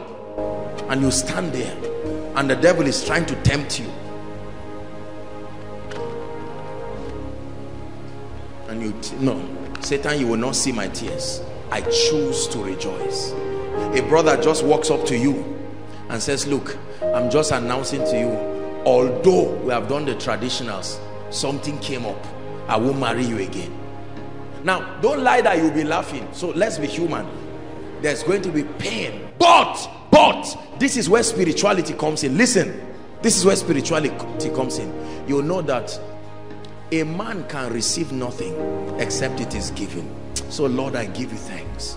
And you just begin to say, Lord, I thank you. I give you all the praise. I give you all the thanks. And tears coming out of your eyes, you don't hide it. Say, Lord, I thank you. I thank you. Brothers and sisters, I show you a matured Christian as one who produces joy in his life regardless of circumstances. Regardless. If I'm here right now and they tell me my house is burning, let me tell you the truth, I won't be happy. But to say maybe I won't be able to sleep this night, me, Joshua Selman, no way.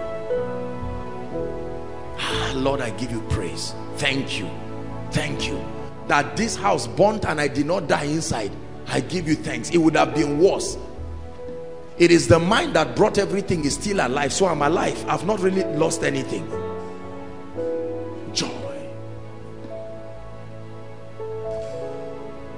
peace in this troubled world.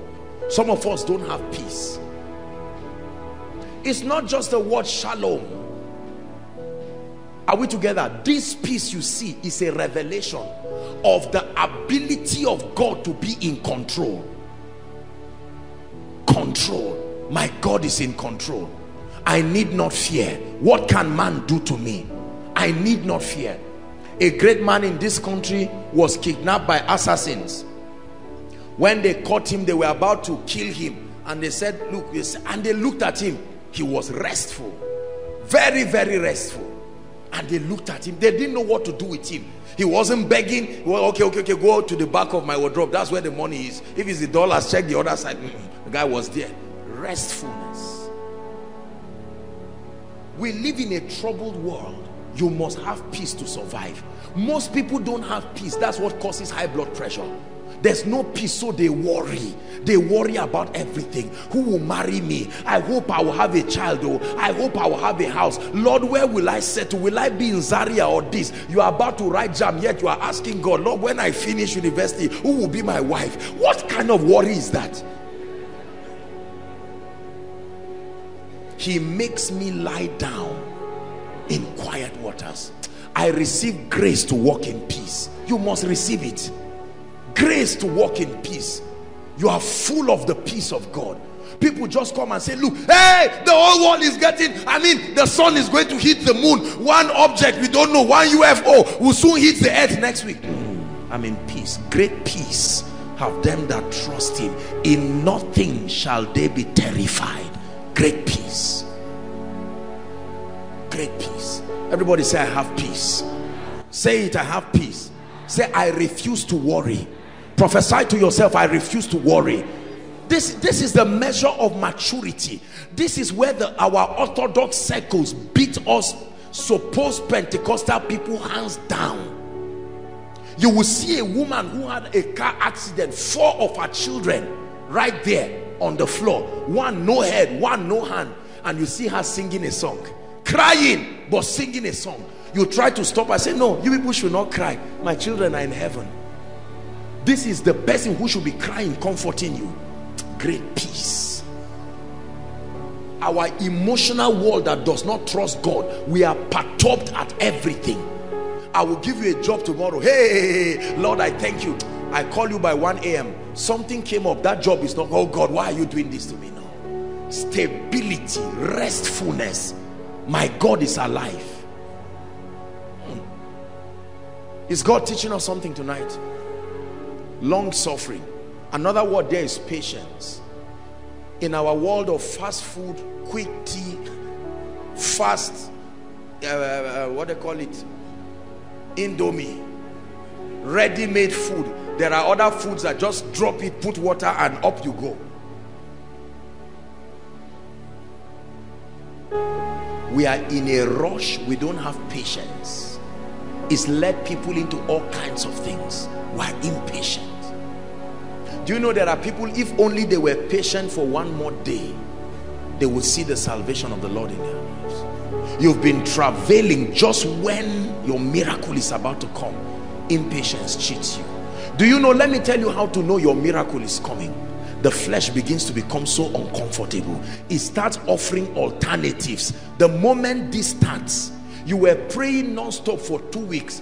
Just 3 more days, it looks like you are praying for 1 year. It's a sign that result is coming. The devil is trying to touch whatever he can touch, so you don't have the staying power to remain and receive that. I choose to be patient. There are men of God who is impatience that drove them to go and collect power from sorcerers. The power is not working now. They have not experienced increase. Impatience. Some of our parents are in huge debt today because impatience did not allow. There are young people today, just be patient for 1 year and build. No, I must marry by latest by June. They go and borrow 1.2 million at a 30% interest rate per month, and they don't think well. They just go and borrow it, and Satan, you will use that money or health, not even the marriage. That's Satan for you. Impatience has cheated our world of young people. Someone sent me a text, I should pray that he must go to, is it Cyprus or where, that he believes in the word of God upon my mouth, that his mother is the one sponsoring him. I replied him back, I said, young man, your mother cannot afford your fees. Why must you go to Cyprus? He's already studying Nigeria. He wants to leave it. Not that something is wrong. This suppose, let it be that me too, I read abroad. That gentleman now will allow the devil use him to yoke his poor mother to send him to Cyprus or send him wherever it is that he was going. I didn't pray for him.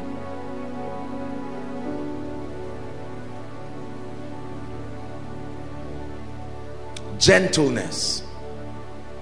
Gentleness. The character that typifies this is the dove. Many of us were not gentle. We miss out on everything because we don't have gentleness. Many of us are introverted, so we think we are gentle. You are not. Don't confuse your personality with the fruit of the Spirit. This is the fruit of the recreated human spirit in touch with the Holy Ghost. That you are a quiet person. There are people who they just look depressed. It doesn't mean they are gentle. They can be wicked and wild.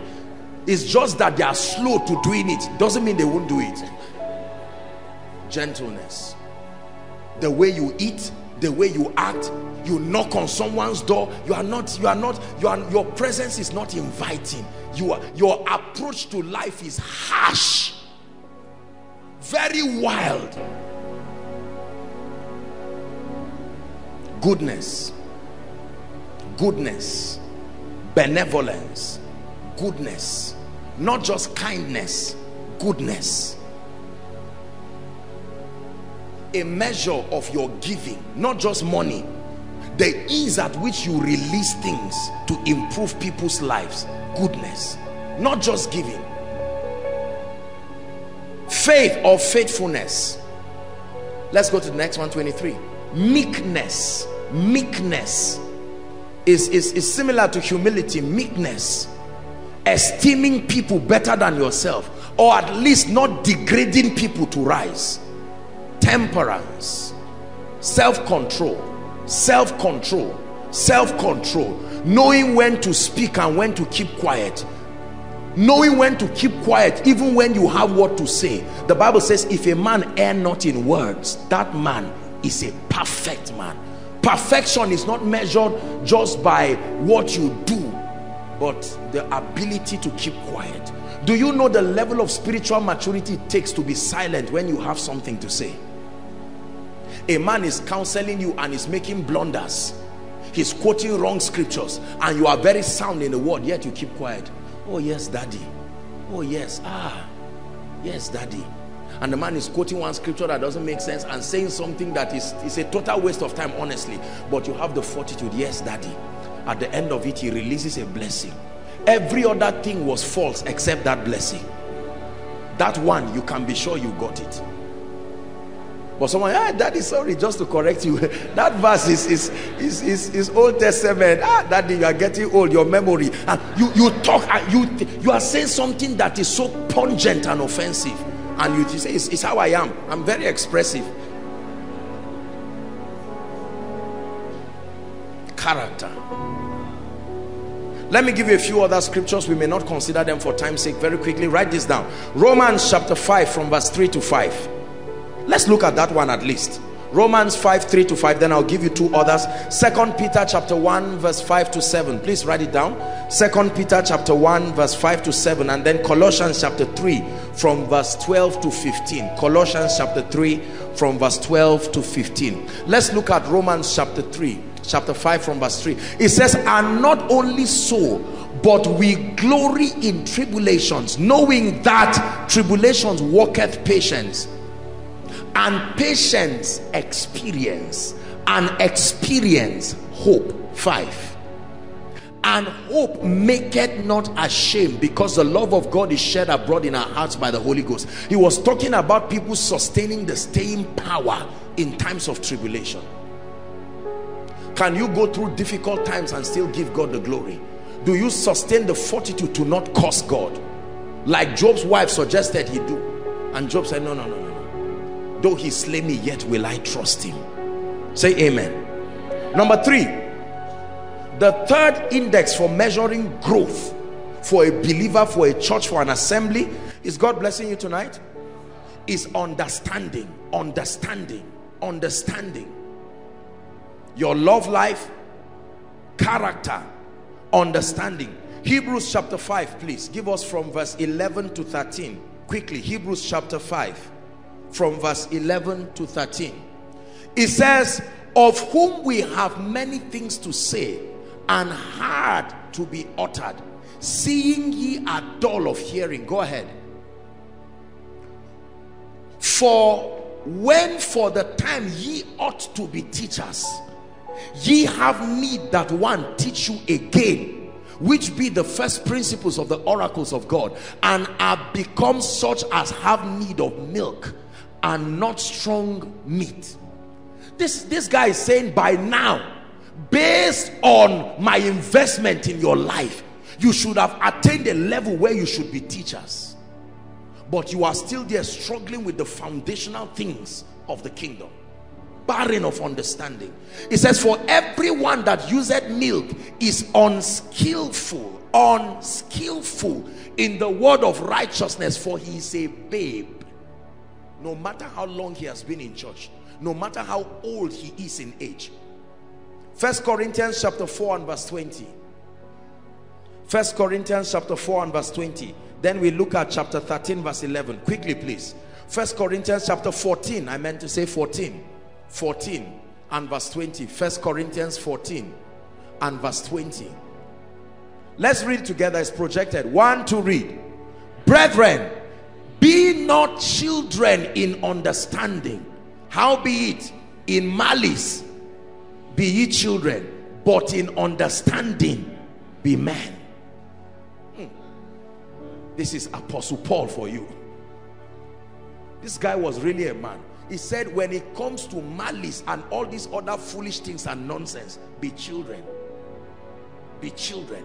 But when it comes to the issues of understanding the kingdom, be men, be matured, grow. There's too much childishness in the body of Christ. There are truths in the kingdom we must know. Your identity in Christ is the foundation for your growth. Who are you in Christ? This is not just a denomination's perspective. It is the order of growth.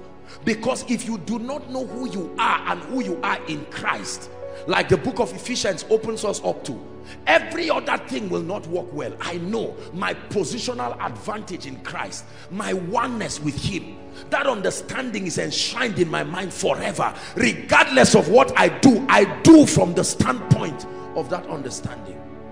And then other ordinances of the Spirit. The Bible talks of the doctrines of baptisms. The Bible talks of other things, foundational things that must be in place. The ministry of prayer. At a level in the Spirit, you should not be taught the basics of prayer again. That if somebody is oppressed, they say, have you prayed? Say no. Say pray now. Say okay. Didn't you know? After how many years in church must you be told to tithe? All this coercing that pastors coerce people. No.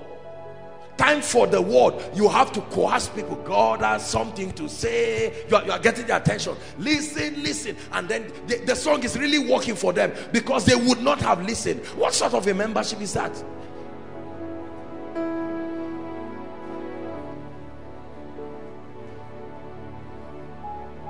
Are we together? You should have grown to the level where you have seen the value of the word of God. Do you know, I'm surprised when I see people gisting and talking around when the word is coming. It's satanic. It's an attack. Because when the word comes, it is sent. The preacher may be preaching it, but God is sending it. The one thing Satan supervises himself is the word. The bad soil. Immediately Satan, not a demon, he came and took the seed by himself. Everybody say understanding. 1 Corinthians chapter 13 and verse 11. Paul again is teaching us. You are not growing spiritually when your understanding is not measuring up with your supposed growth. It says, when I was a child, I spake as a child. So I can know you are a child through your communication. I understood as a child. You can look at one of these our little ones and promise them aeroplane, and first thing in the morning they come to you with confidence, believing you actually will get them aeroplane. That's how many of us understand spiritual things. The devil will tell us every kind of nonsense and we still believe it, although you know he can't do it and you still believe it. That's understanding as a child. I thought as a child, but when I became a man, I put away, including childish understanding. What is your understanding like? What do you know about God today? There are some things the devil will never try to bring to my life. With all humility, I have gained understanding more than that. There is no message on earth that will make me stop tithing. No. It's a persuasion. This is not a denomination's perspective I adopted. It's a revelation that has become spirit and life. You see that? There is no amount of revelation that will make my tomorrow less than my today. No, I've caught the keys. It's been given to me. Koinonia will never go down. Let me tell you, it's not pride. There is an understanding that sponsors that position. What do you understand today that gives you stability? If I get a text now and someone says, Apostle, just to let you know that tomorrow by this time you're a dead man, what do I know that gives me confidence?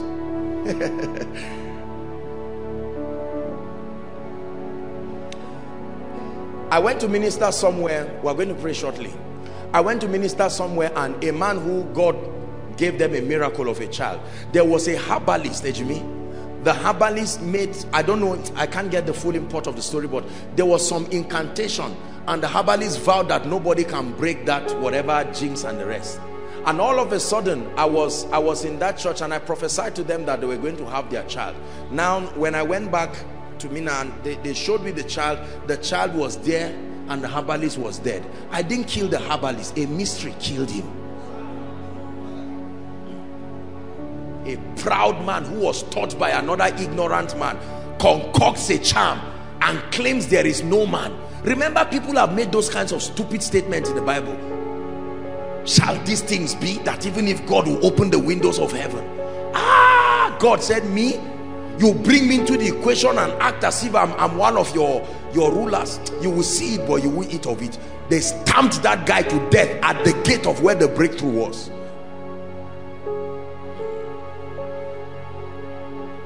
Our stability in the kingdom is through our understanding. I can give everything I have today and go to bed in peace, because I know how it came, I know how it comes, I know how it will always come. We can go and start koinonia anywhere that God grants us grace, and this same result you see will be reproduced verbatim. It's based on understanding. It's not luck. What do you understand about God? What do you understand about finances? What do you understand about marriage? What do you understand about the voice of God? What do you understand about the anointing? What do you understand about redemption? Don't just tell me I know. It matters. Who trained your understanding? There's something that you have been taught that makes Satan such a big deal to you, that your entire life revolves around just being careful and awareness of his presence. There are things I understood about Satan that gave me rest in my life. It is true. You can't be doing what I'm doing if all you have is anointing. The devil will destroy you. He will destroy you, I assure you. Hallelujah. If I'm sitting outside taking a fresh air and my eyes is open and I see a demon spirit pass, I'm not going to say anything. He didn't talk to me. Just go wherever you are, to and fro. Up you go. I pity the spirit for seeing me, because he won't be the same. I don't have to pray. You see that? Already that mission is failed, for sure, at least for that day, at least in my presence. Now the light shines in darkness. It didn't say it shines in the night, it shines in darkness. Darkness is not a state, it's a person. The light shines in darkness, the prince of darkness. You cannot see the light and act like you didn't see it. No. I can never pray for you and your life remains the same. It's not true. Either the devil will attack you from that prayer or breakthrough will come. You will never be the same. That prayer will do something. It may increase the attack in your life because the devil is agitated that you came, or it can bring breakthrough or something. Just know that you will not be the same. It's impossible.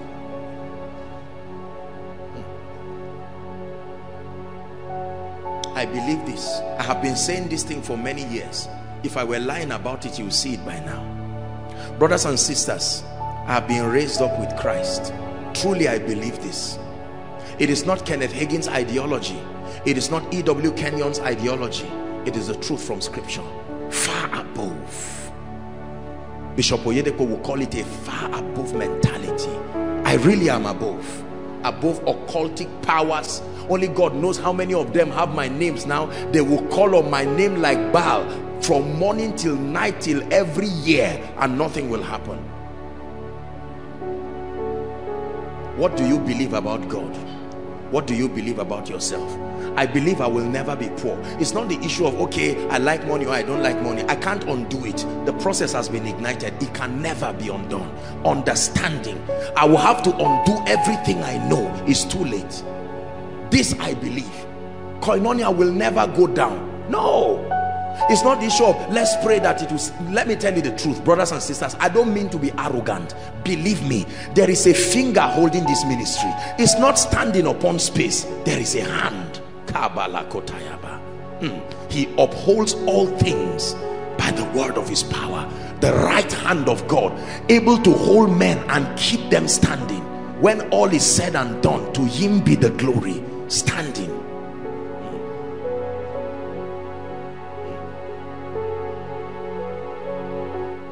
What do you understand about your job? What do you understand about favor? What do you understand about prayer? Is God helping us? These are the things that make us spiritual. When I'm invited for a meeting, what do I understand about myself, about God, about the anointing that will bless the people? If you invite me for a meeting, what do I understand? Do I know that I am a blessing? If you know you are a blessing, you are not going to meet any church member and tell him, look, I'm prophesying to you, sow 20,000 naira to my life. Anybody that does that is not a wise man of God. It's because you do not understand God. Let him that glorieth glory in this, that he understandeth and knoweth me. I can't claim I know everything about this God, but brothers and sisters, there are some things I know. The more you know God, the more you know yourself. The only way to know yourself is in knowing him, because you are a reflection of him. Here's what the Bible has to say. The Bible says in 2 Corinthians chapter 3 and verse 18, 2 Corinthians 3 and verse 18, it says, but we all with open face, listen, beholding as in a glass, not beholding ourselves, beholding the glory, then we are changed. Like the animals of Jacob and Laban kept looking at something, and the children they gave birth to were after the order of what they were looking at. The Bible says, as we behold him, all I see in my life is the glory of God. All I see in my life is the glory of God. Truly speaking, this is not just some nonsense confession. All I see in my life, I am an expression of the glory of God. All I see in my life, I have made my eyes single like a flint to see the glory of God. I see his faithfulness. Whatever does not work out the way I want, God is up to something. Lord, I see your glory. I see the glory of God in Koinonia. Don't allow Satan alter your perception and see the world as negative and see everything as if the whole world is coming to end. The whole world will not end by a crisis. God will end the world he started. It's not all this nonsense that people move around and say one thing is coming to hit the earth. It's not today. Before you were born, it's been going around the earth. There is the keeper of the earth. The earth is the Lord's. The landlord can lock his door and say it's over. It's time.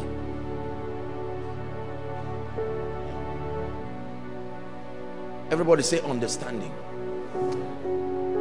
Number 4, the last index to measure your spiritual growth is the outworkings of the power of God in and through your life. The outworkings. Listen, it has to be in this order. Your love life, character,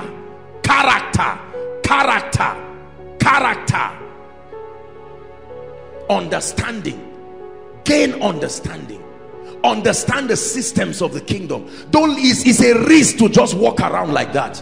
And then finally the outworkings of God. Don't tell me you are growing and then your body cannot become a host for the glory and the power and the grace of God. No, the Bible says to grow in grace and to also grow in the knowledge of God. I must be growing in the anointing. You should be able to look at my life and know that last year this was the dimension in the spirit, dimension in power and anointing and authority. Today this is the dimension. I have seen people who have not backslidden, but they've not grown either. They have pegged themselves at a level. The grace for performance is not in their lives. Talkatives, talking all kinds of things, the semblance of power, but there's nothing to demonstrate the reality of the kingdom. It said the kingdom of God is not in meat and drink, but in righteousness and peace and joy in the Holy Ghost. And then he says, for the kingdom of God is not in words, but in power, the demonstration of power. I should be able to see the power of God working in your life. That a sister should be able to say, look, I've been in Koinonia 2 years. What's the challenge? Let's agree. Father, in the name of Jesus, we release your power over this situation. And 2 days later, this gentleman calls and says, sister, I don't know you, but my goodness, you are powerful. You said something. You made an utterance, and the realm of the spirit responded. Let me tell you, when the realm of the spirit hears you, you are powerful. It's true. You are powerful. Many powerless believers. Prayer is not just power automatically. Prayer connects you to God. It is God that gives power. Prayer does not give power. People move around deceiving themselves that just because they are praying, power is coming automatically. No, sir. A prayerless Christian is a powerless Christian, because a prayerless Christian has no contact with God, and so there is no release of power. It is not prayer that gives power. Prayer is like a rope.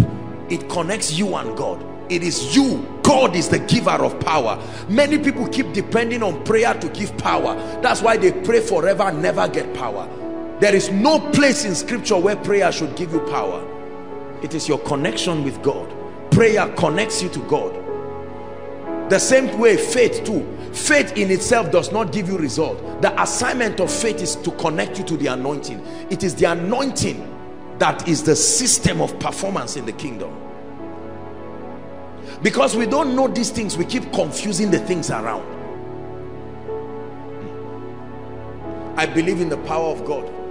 My life is built on it. I'm unapologetic about the power of God. When I talk of power, I'm not talking of falling down. When I'm talking of power, I'm talking of results.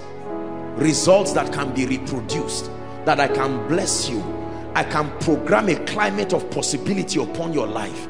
There is an agency in the spirit that grants men access to do that. Do you have it in your life? I know you have been falling down every week, but do you have it? Can you say the power of God is working in your life? We need power in this life, not just for warfare. A validation of the hand of God upon your life. There are men of God who are powerless. They just say, I'm not called into all these things. I'm a slow, quiet person. It's a lie. There's no gift of, there's no ministry like that. It's a lie. Everybody is called to be a demonstrator of the reality of God. Let me see the power in your life. There is the power to get wealth. Where is it? If wealth is not in your hands, then the power is not there, or it's not being used. There is the power that brings influence. There is the power that compels demons and principalities to be subject. There is the power that heals the sick. You don't heal the sick by desire. It takes power to heal them. Virtue went out of Jesus, not the apostles, not the disciples. Changes are created by the presence of the power and the anointing of the Spirit. You are a blessing when you are powerful. You are a blessing when you are anointed. Believers, hear me. If we truly grow in the Spirit, we should be powerful. But look, that blend of love and power. On that reminds me of the lion and the lamb dimension. The lion is powerful, courageous with an attitude. And then the lamb, sacrificial, full of love.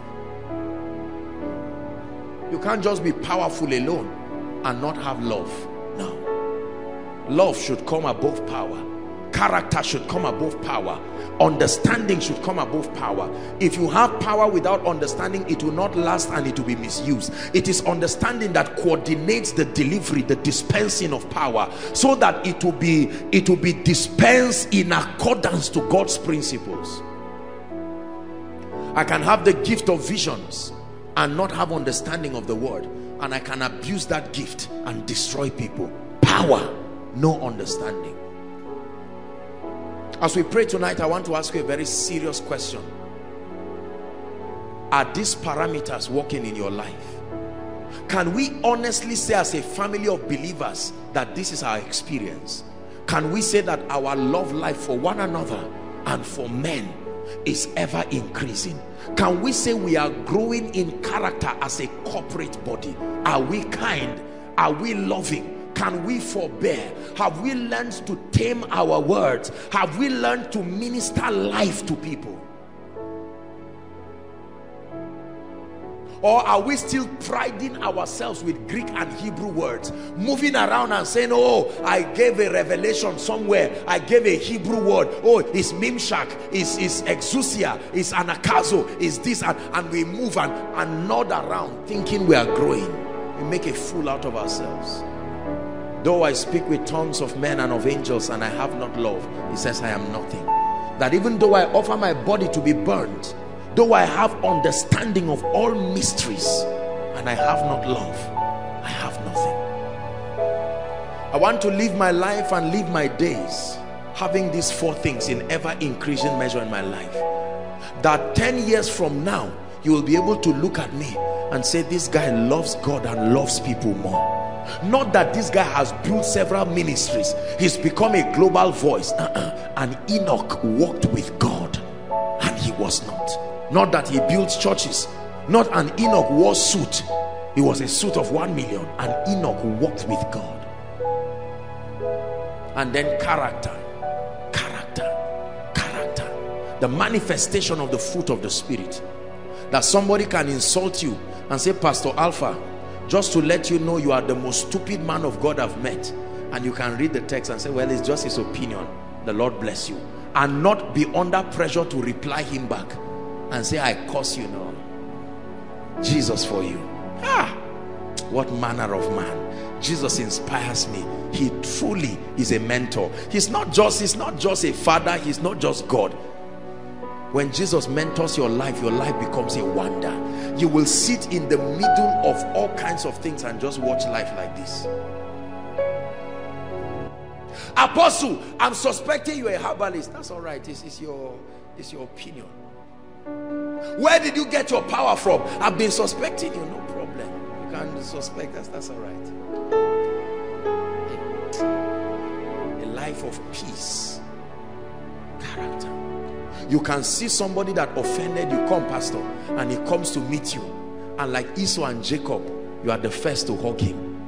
And you can stand and say, I love you with all my heart. How is your ministry doing? How is everything doing? Not that you see somebody going down and say, he insulted me the other day. You will know that this head has. Some of those things we watch people do, be careful.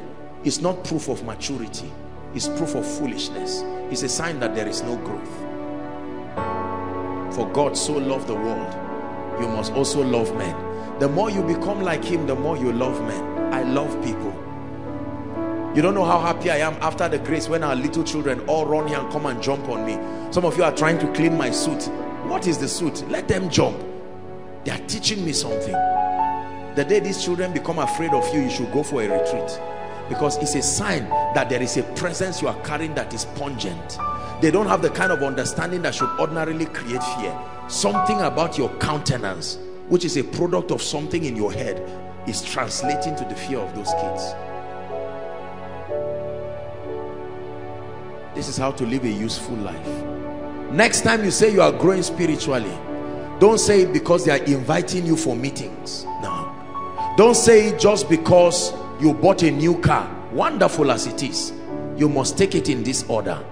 When you go back home now, for you and for your loved ones, take that test. On a scale of 1 to 10, what is my love life? It's easy to lie that you love God, but my neighbor, my friends, my people, my roommate, my nasty unbelieving roommate, my fellow person in the department here as a worker, do I love to see the good in others, or do I rejoice when I destroy others? Where I'm tearing other people down, do I derive fulfillment from it? Then you must go to God. And then character. Can I say I'm a man of character? Can I say I'm a woman of character?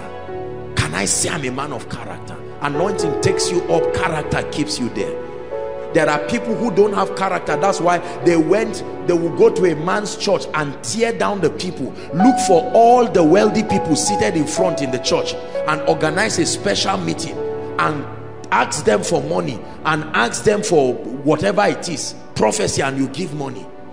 No character. It's because a man of God does not have character that you go and bring another pastor to come and raise money for him, and you are manipulating people and they are giving their all not willingly. You will know they will not be blessed, and the man is there. When they finish, they will now share it and pray over the money and lie that let it be used for the advancement of your kingdom. Number 3, understanding.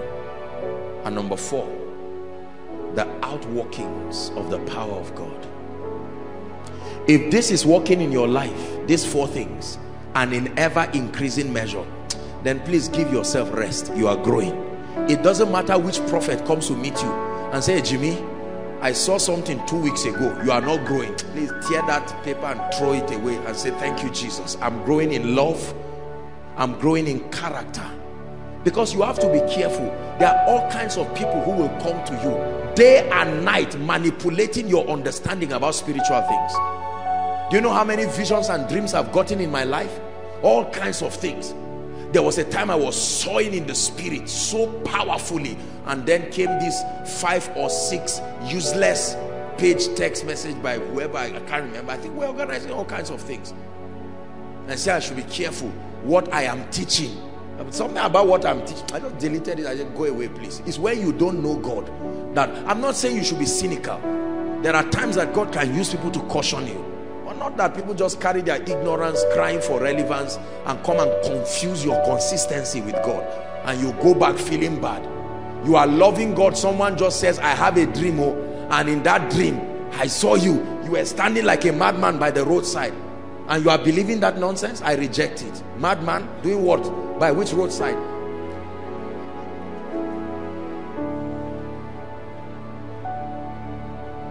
I am hidden in Christ and Christ in God. It may not be so for all of us, but that's what I believe. Sometimes you may be the one who even had that dream yourself, and you got up and say, me, naked, in my secondary school, I'm wearing pajamas, shirt, no trouser, and I'm sitting in my secondary school. It's a revelation of an attack in your life. So what do you do as a believer? Enforce your victory. Don't complain. Don't send the text to head of department prayer, Jimmy. And do you know, it's amazing how people, the same thing they tell you, they tell him, they tell every man of God, just anybody they know, and they say, at least I know that up to 10 people are praying for me. Then they go to bed. Laziness. You get up and say, in the name of Jesus, the spirit that wants to cause delay. You saw yourself in an old building, your former house. Satan, you are a liar. The Bible says the path of the just, not I want to move forward. That's not prayer. It is written. That's the basis of your prayer. The spirit that keeps me down, I take authority over you. I am risen with Christ. I decree and declare that no weapon fashioned against me shall prosper. I have been called out of every tribe and tongue. This is the believer walking your salvation with fear and trembling. There is no level you get to that you stop doing this thing I'm saying. You are too big to do it, you will be too big to rise. Are we together now? People send me text messages, Apostle, I saw you having a plane crash. I just sit down, in the name of Jesus, not me. No way. The plane was made of metals. The metals were in the earth. I was given dominion over the earth. It didn't say I'm giving dominion when I'm walking on land. I was given dominion. I don't just say I will arrive safely. That's not enough for me. I need to know the basis of arriving safely. Except that plane was made of smoke. If it was made of metals and I am above it, he that cometh from above is above all. If it will crash, I will not enter it. But if I enter it, it's God that is in charge of that plane. It's not a generic belief. It's mine. It's my understanding. I don't believe there is any mortal man born of a woman on earth that can kill me. I don't believe I will eat poison and die. I don't believe it. It's only in heaven that will tell how many times I've eaten it. I won't die. Oh no. No. I will not pray for people carrying communicable diseases, and after 10 years they now check my system and find out that while I was praying for one, the thing entered me. I better go back and flog it out with God and pray on a handkerchief and say, everybody come and touch it. But if God tells me lay hands, I must find out. There has to be something in my life. God is a God of speed, but until he speaks, you are on your own. It's amazing how you can be running for many years and find out that you are not moving. Running but not moving. And here comes a man, as weak as he is, but he can walk at the pace of God, and more can be achieved in 1 month with God than 10 years alone. Have you not learned the excellency of walking with God? He said, for with God all things. Without God, outside of God, there are things that are not possible. Apostle, my life, I don't want to be a failure. Age is already not on my side. I must make sure that I build a house now. And God is saying, calm down, son. You have handed your life over to me. Let me be Lord of your life. I say, Lord, you don't know the pressure that is coming from my family. Let's be careful. Satan comes to attack us at the points of our vulnerability and hijacks us. Don't miss the series on Friday. We're rounding up the deliverance series. Are we together? God is already speaking. That's what leads many of us to this life of hustling, putting your hand in everything and just rushing around. And they say, why? Say, man must work. All those nonsense cliches must get out of your life and your mind. If God does not lead me, I'm not going nowhere. You may call me irresponsible, but let me die waiting. My soul waits down upon the Lord. It's now a foreign experience to many of us to wait. Gone are the days that people will say, I'm waiting. Now people just think waiting is fasting from 6 to 6. Waiting means waiting. The Bible says, except the Lord builds a house, listen very carefully, it says they labor in vain that build it. Except the Lord watches over a city, man of God, listen, businessman, it says the watchman watcheth but in vain. And my Bible says it is vain to wake up early in the morning and then to sleep late in the night, only to eat the bread of sorrow. Only to eat the bread of sorrow. I'm speaking to someone. Be tired of the bread of sorrow. The bread of sorrow does not fill. The Bible says he gives his beloved sleep.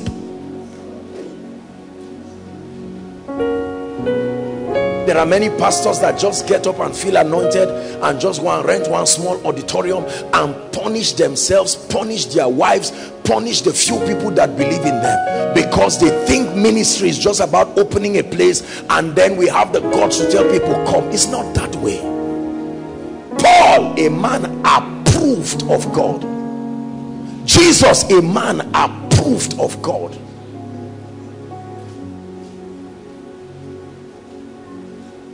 Is God speaking to us?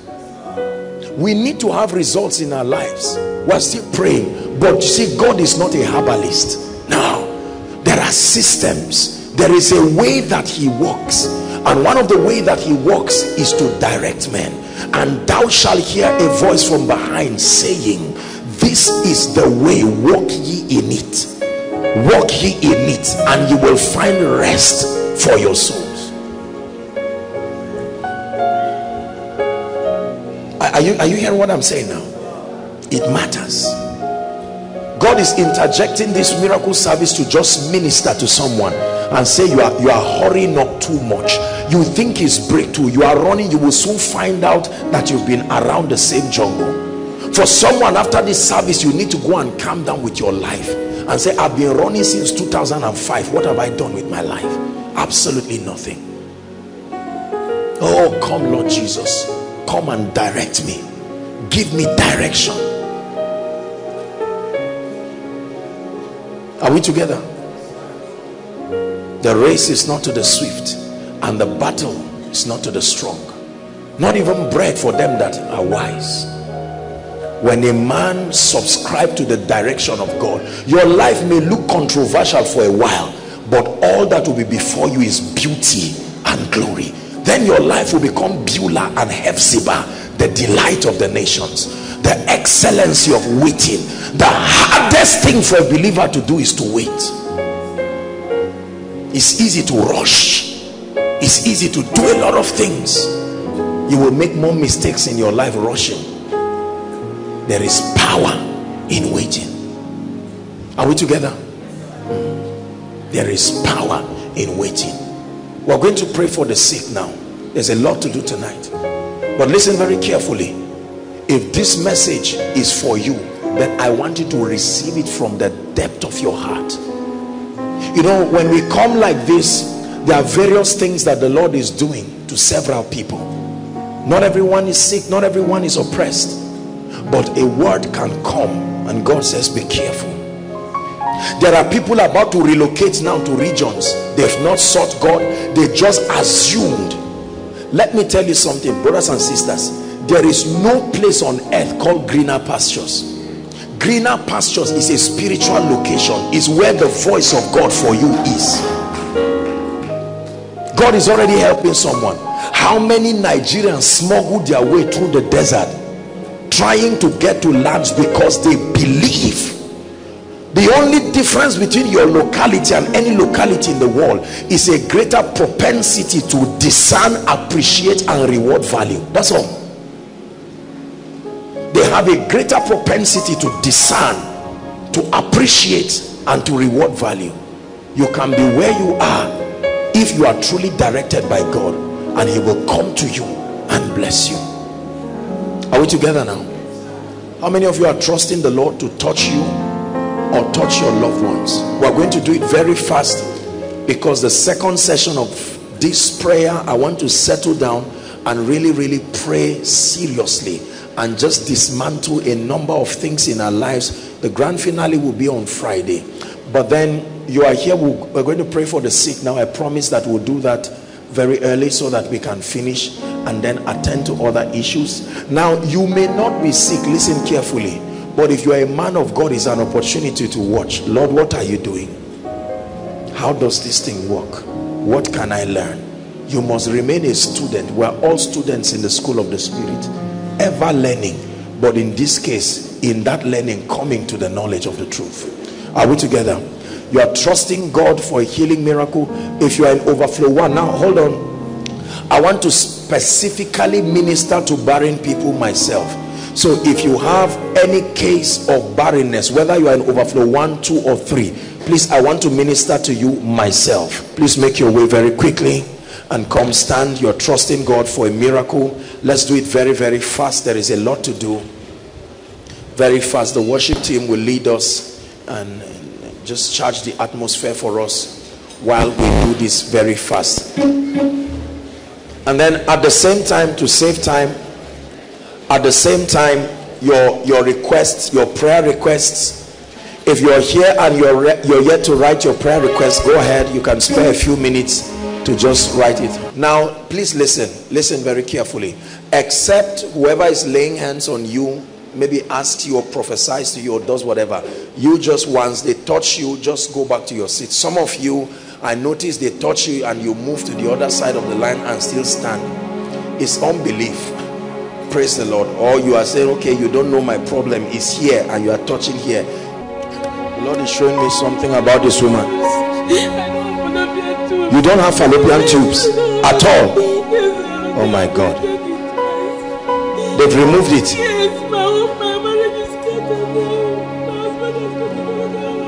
Your husband got another wife?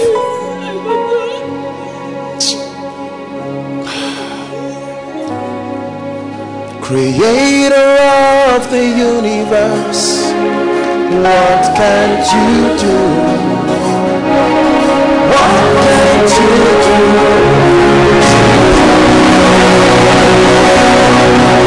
You're the name of God and the other name. What can't you change? What can't you do? Madam, look at me.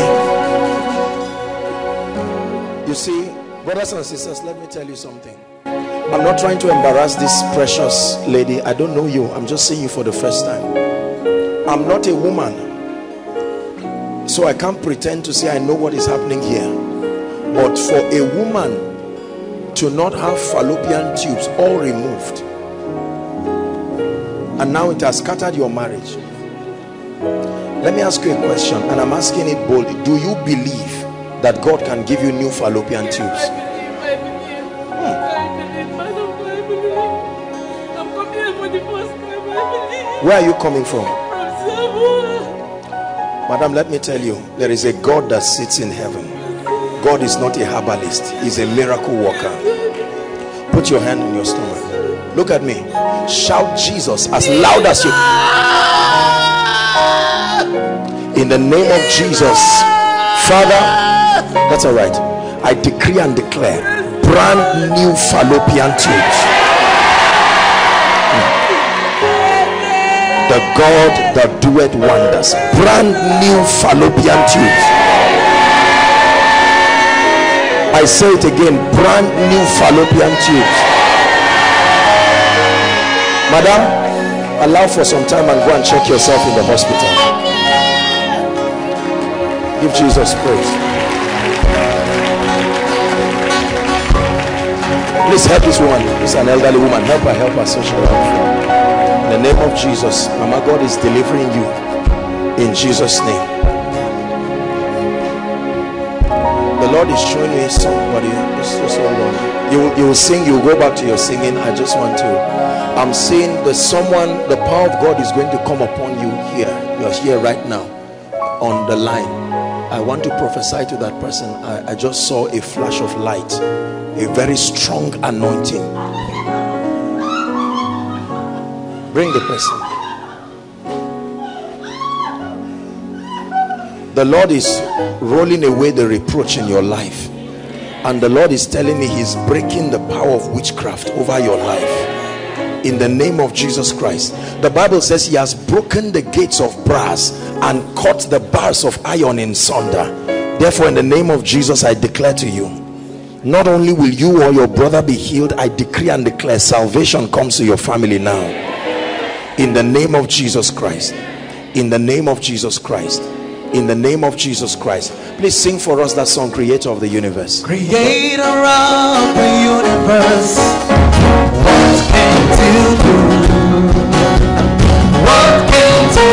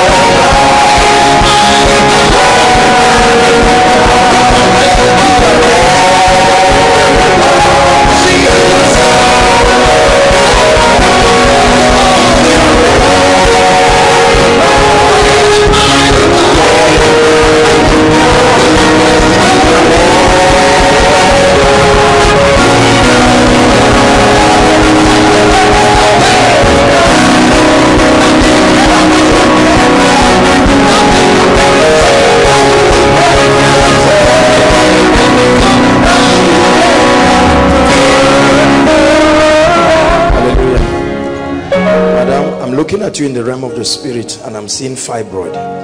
Is that true? How long? 7 years. Fibroid. Confirmed in the hospital. That devil is going to leave you now. In the name of Jesus Christ. Do you have children, ma? I'm not married. You are not married? Oh my God.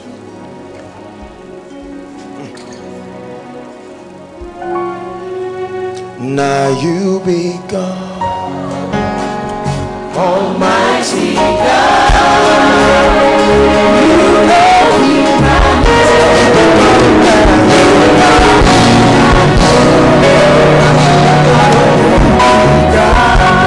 Almighty God, Almighty God. You know me,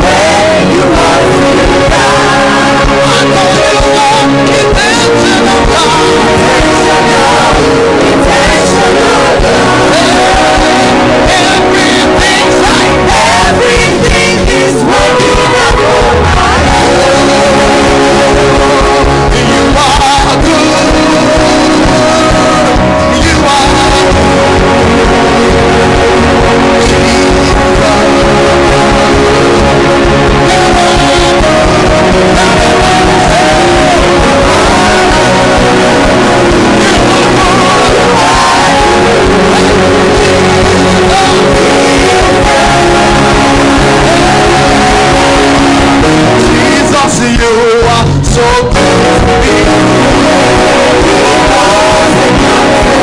He knows the concepts. He knows the concepts.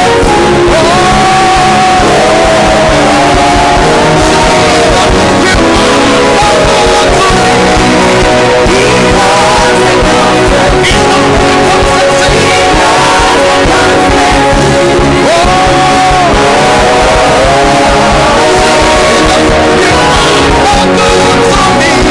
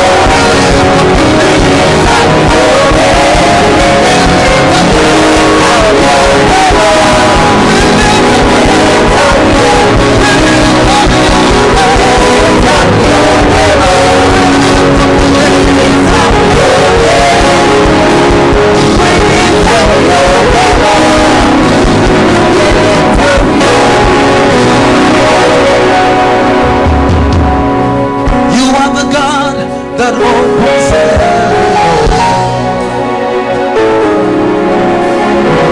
You are the God that makes the lame to walk. You are the God that makes the blind see. You are the God that gives me victory. Sing, you are the God, you are the God. You are the God, the excellent one. You are the God that makes the blind see.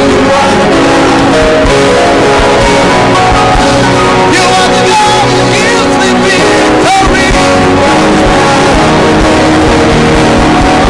Say you are the God that opens every door.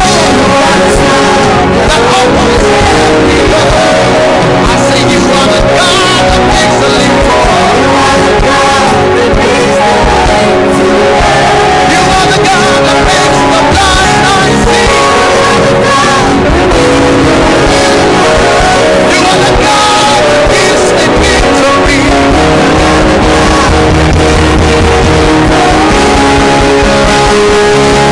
I'm very we worship your name.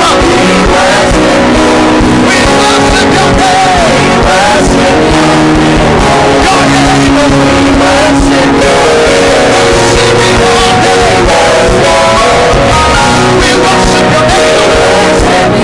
We worship your name. We worship your name.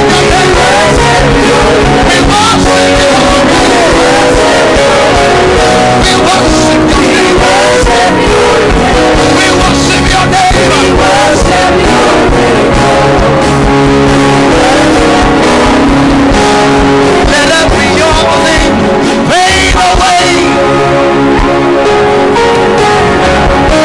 Let every other thing fade away. Till there's only you. Let every other thing fade away. Jesus, take your place. Jesus, take your place. Let every other thing,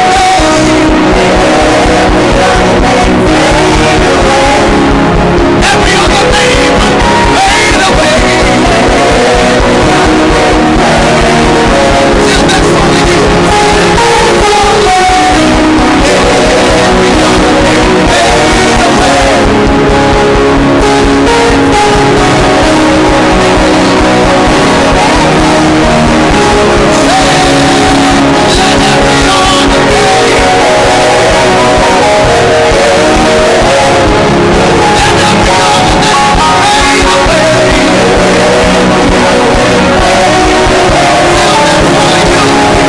Every other thing fade away. Everyone say after me, in the name of Jesus. Please shout it. Say, in the name of Jesus, I prophesy over the next half of this year. Hear the word of the Lord. Become for me seasons of signs and wonders. Lift your voice and begin to pray. Lift your voice and begin to pray. Everyone. Make sure you are praying.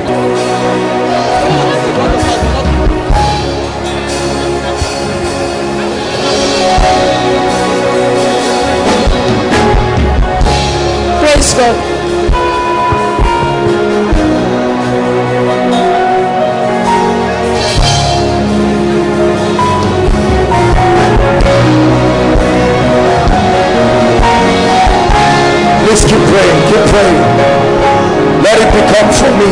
seasons of signs and wonders. Seasons of signs and wonders. Hallelujah. Say after me, in the name of Jesus. Please, let's be serious. Say, in the name of Jesus. Every dimension of grace, every dimension of the anointing required for my next level of exploits, I receive it tonight in Jesus' name. Open your mouth and please pray. Every dimension.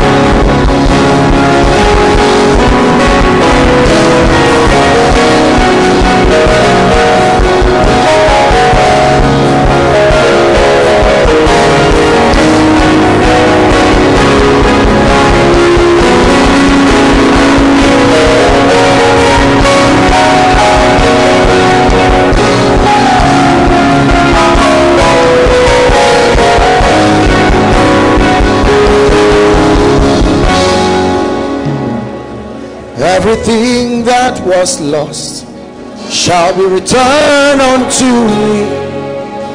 Everything that was stolen.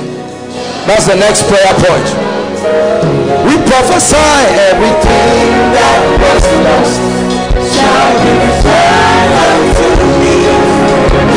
Everything that was stolen shall be returned. One more time.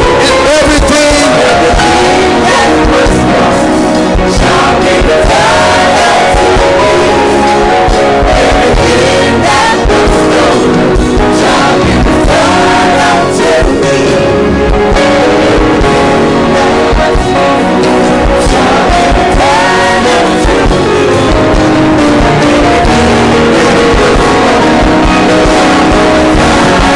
One more time. Shall be returned unto me. Everything that was stolen shall be returned unto me.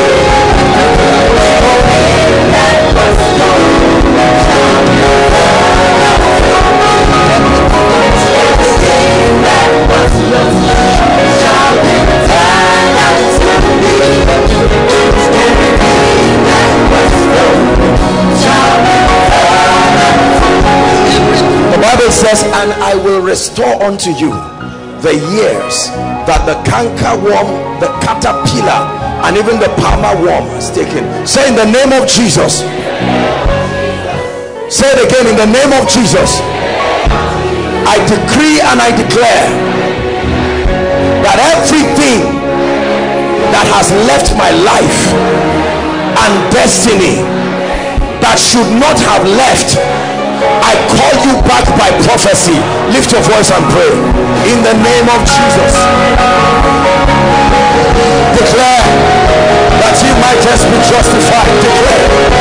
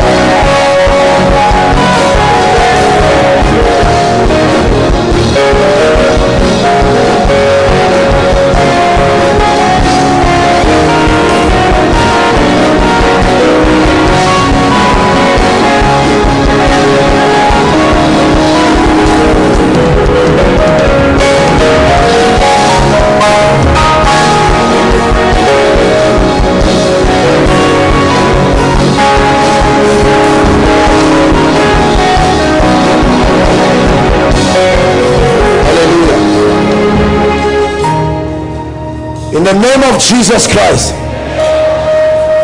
Say it again. In the name of Jesus Christ, I decree and declare over my loved ones, hear the word of the Lord. This is your season of rising. Lift your voice and prophesy over your loved ones. Please believe what you are saying. Prophesy. I decree and declare in the name of Jesus, this is your season of rising. A new level, a new dimension in the spirit.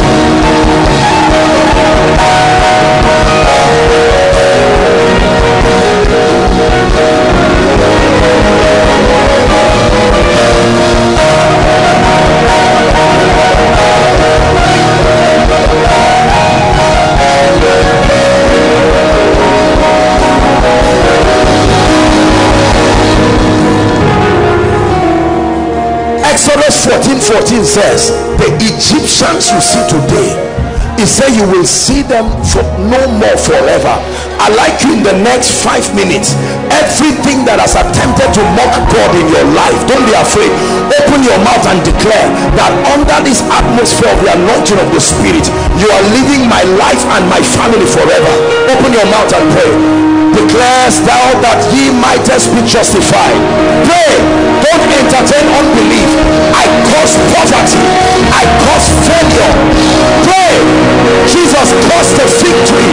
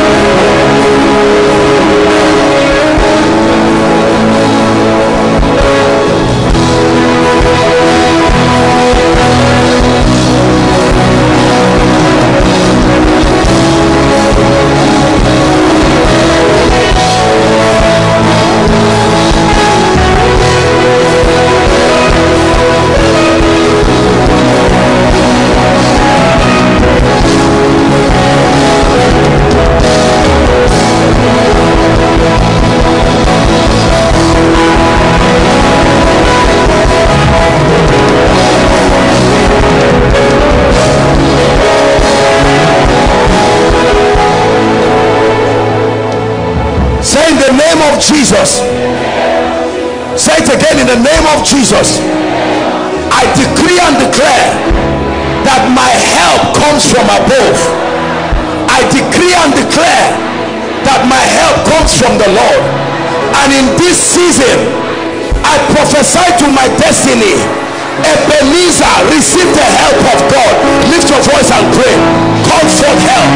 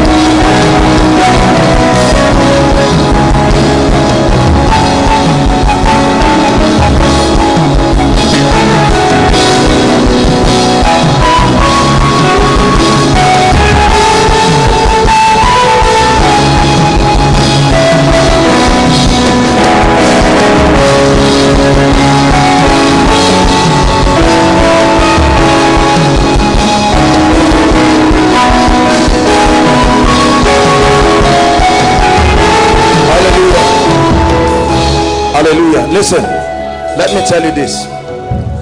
We're still praying.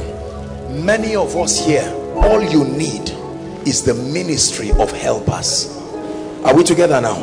The psalmist said, I will lift up my eyes unto the hills. Do you know why he spoke about the hills?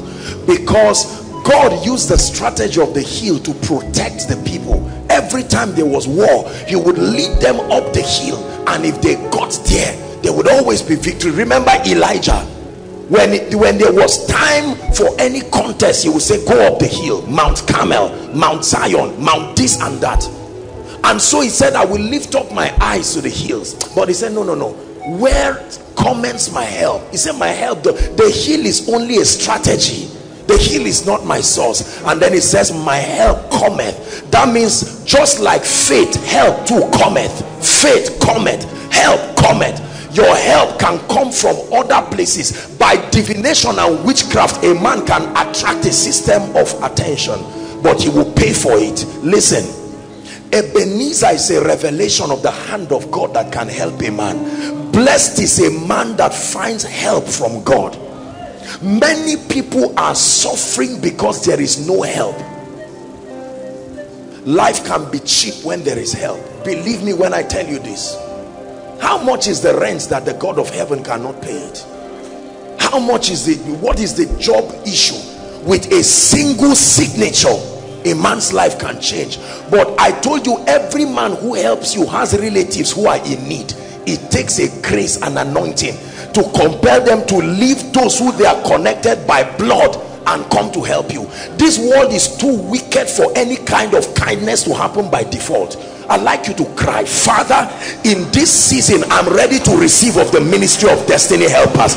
Please open your mouth and cry. Be serious. Some of you are looking at me. Pray.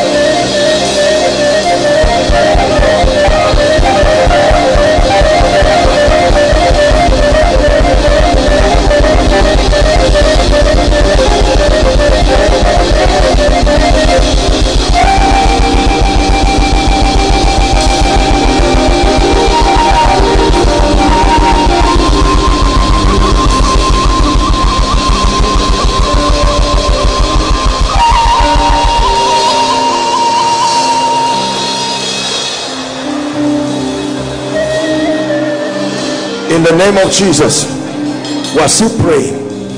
This prayer session is a very major part of tonight's miracle service, and I want you to pray because people are receiving results. We're still going to pray over the issue of help. Let me tell you the truth, brothers and sisters. You see, this ministry, by the grace of God, is a product of the help of God. My life as a person is a product of the help of God. It is vain, my Bible says, to wake up early in the morning and then to sleep late in the night, only to eat the bread of sorrow. He said, for he giveth his beloved sleep. There are men of God that need help. There are anointed people that need help. There are intelligent graduates that need help. There are married men and women that need help. The Holy Spirit is called a helper. The mercy of God can create a platform for help. I've taught you this. We are going to pray. If you don't pray, it will not happen. I want you to be tired of your current level financially. God can step in, and you have value. You are packaged your value, but there is no system of placing a demand. You must cry to the heavens. Lift your voice and pray from the depth of your heart. Prophesy to the north, prophesy to the south, prophesy to the east, prophesy to the west. Where is the raven that came and fed Elijah at Brook Cherith? My God, arise for me as a helper. Shakatos kabarakatos sheketeberkata. Shata barakatos. Shakata kata kata kata kata. Rakata bakatos sheketeberketeketekelebakata. Shamasonda barakatos yatakata. Help for my family, oh God. We cry for your help. Pray for your business. Arise, oh God, as a helper. When the Lord turned again the captivity of Zion, then we were like them that breathe. And then said they among the heathen, the Lord hath done great things for us. He said, the Lord hath done great things for us, whereof we are glad. Turn again the captivity of Zion like the streams of the Negev. Lift your voice and labor in the place of prayer.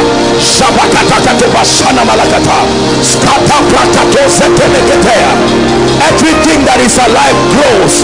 I provoke growth in my life.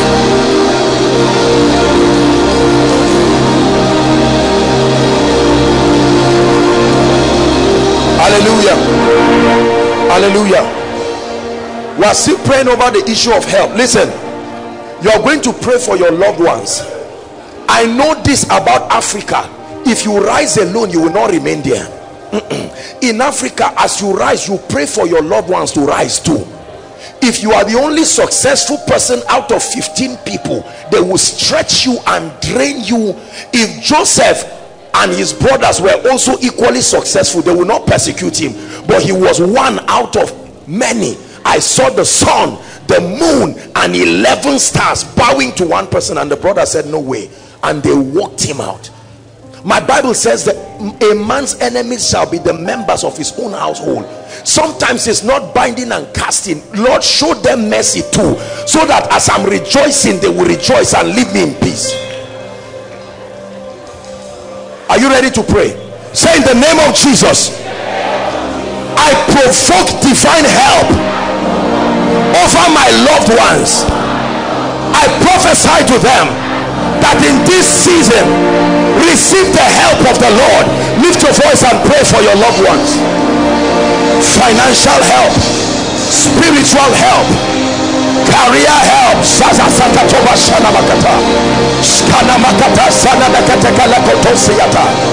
Help, oh God.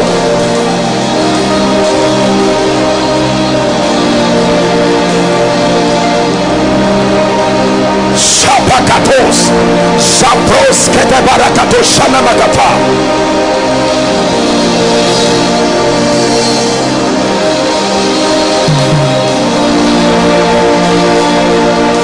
Hallelujah. Ezekiel 37. And he took me in the spirit of the Lord, and he took me to a valley, and the Bible says that valley was full of bones. And it says the bones were very dry. Bones don't dry up in one day. It means they have been there for a long time. We want to visit age-long situations that have refused to go. You were born and you met that problem. You have become an adult, you have met that. No, it must go. That it has stayed long does not mean it's valid. Say, in the name of Jesus, every dry bone in my life and in my family, hear the word of the Lord. I decree and declare, let life come to you now. Lift your voice and pray. Prophesy life.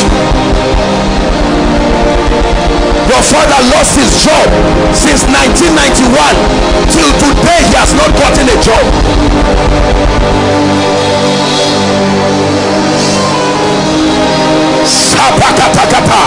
Hear the word of the Lord. Hear the word of the Lord. Hear the word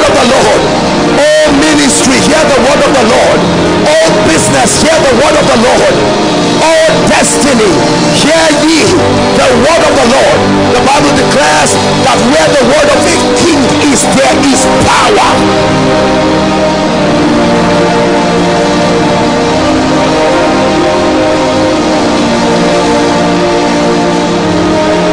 Hallelujah. And he said, Son of man, what seest thou? He said, Son of man, prophesy to these bones and say, O bones, hear ye the word of the Lord. And all of that, he said, and as I prophesied, as I was commanded, there was a sound and then a shaking. Notice that the bones began to look for themselves, meaning they have the ability to restructure themselves.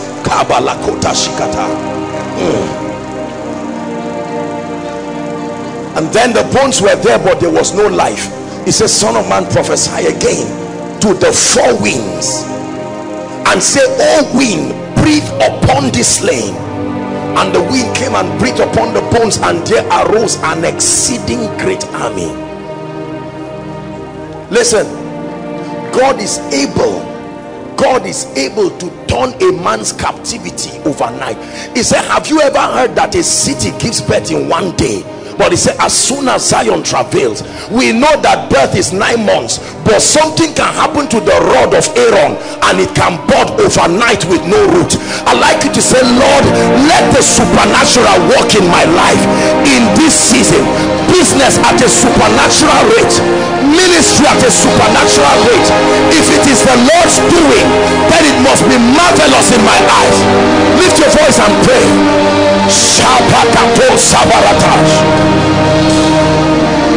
As soon as Zion travails, as soon as Zion travails, she shall put forth a son. As soon as Zion travails, pray.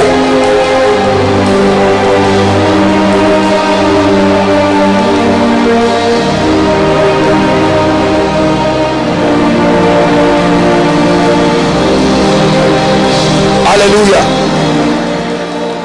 Hallelujah. The apostle said, I desired once again to come to you, but Satan hindered us. Your breakthrough desired to come to you, but Satan hindered it. Your helpers desired to come to you. Have you seen a situation, Ejimi, where someone is about to bless you, but before you reach your helper, your enemy got there before you and told them something that turned their minds against you?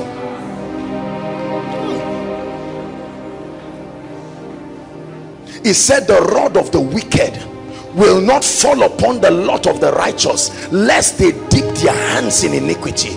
Please, I'd like you to be angry in your spirit and pray. We're not here to waste time. Brothers and sisters, this is how victory is legislated and established in the kingdom. Are we together? It says, do not be ignorant of the devices, the methodologies, from the word stratomai, the methodology of Satan. There are methods. He said, do not let your good be evil spoken of. Have you seen that? That's a method. That I call you and Satan makes me interpret it as sarcasm. I just call you to say, how are you? And he says, so you are mocking me. It's important that your good is interpreted as good. Jesus went to a city and they didn't receive him. Do you think they just didn't? Please carry your healing rubbish and go. How many men of God were sent by God to families to help them, but the devil changed their perception over that grace? Say, no, anything pastor, they are all riffraffs, they are beggars, they are liars, they are hungry people, they just want my money. It's a strategy. Someone wants to teach you something and help you. Say, no, this guy don't. No.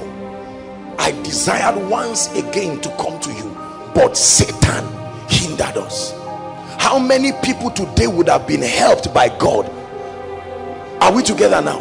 You heard that they are applying jobs, but the devil made you feel that just because there are people scamming people everywhere, the job that was your own was a scam too, and you sat down and said, no way, and today you are still employed. We need to cry to God to help us know what is of God and what is not of God, because many times they look the same. It's the spirit of discernment that will help you. 5 people may be cheating you, but the 6th person may be genuine, and you can't just anybody that comes, and then you remain poor and broke forever. There are families today, you never talk about anything good. Sir, they gave us a prayer. No.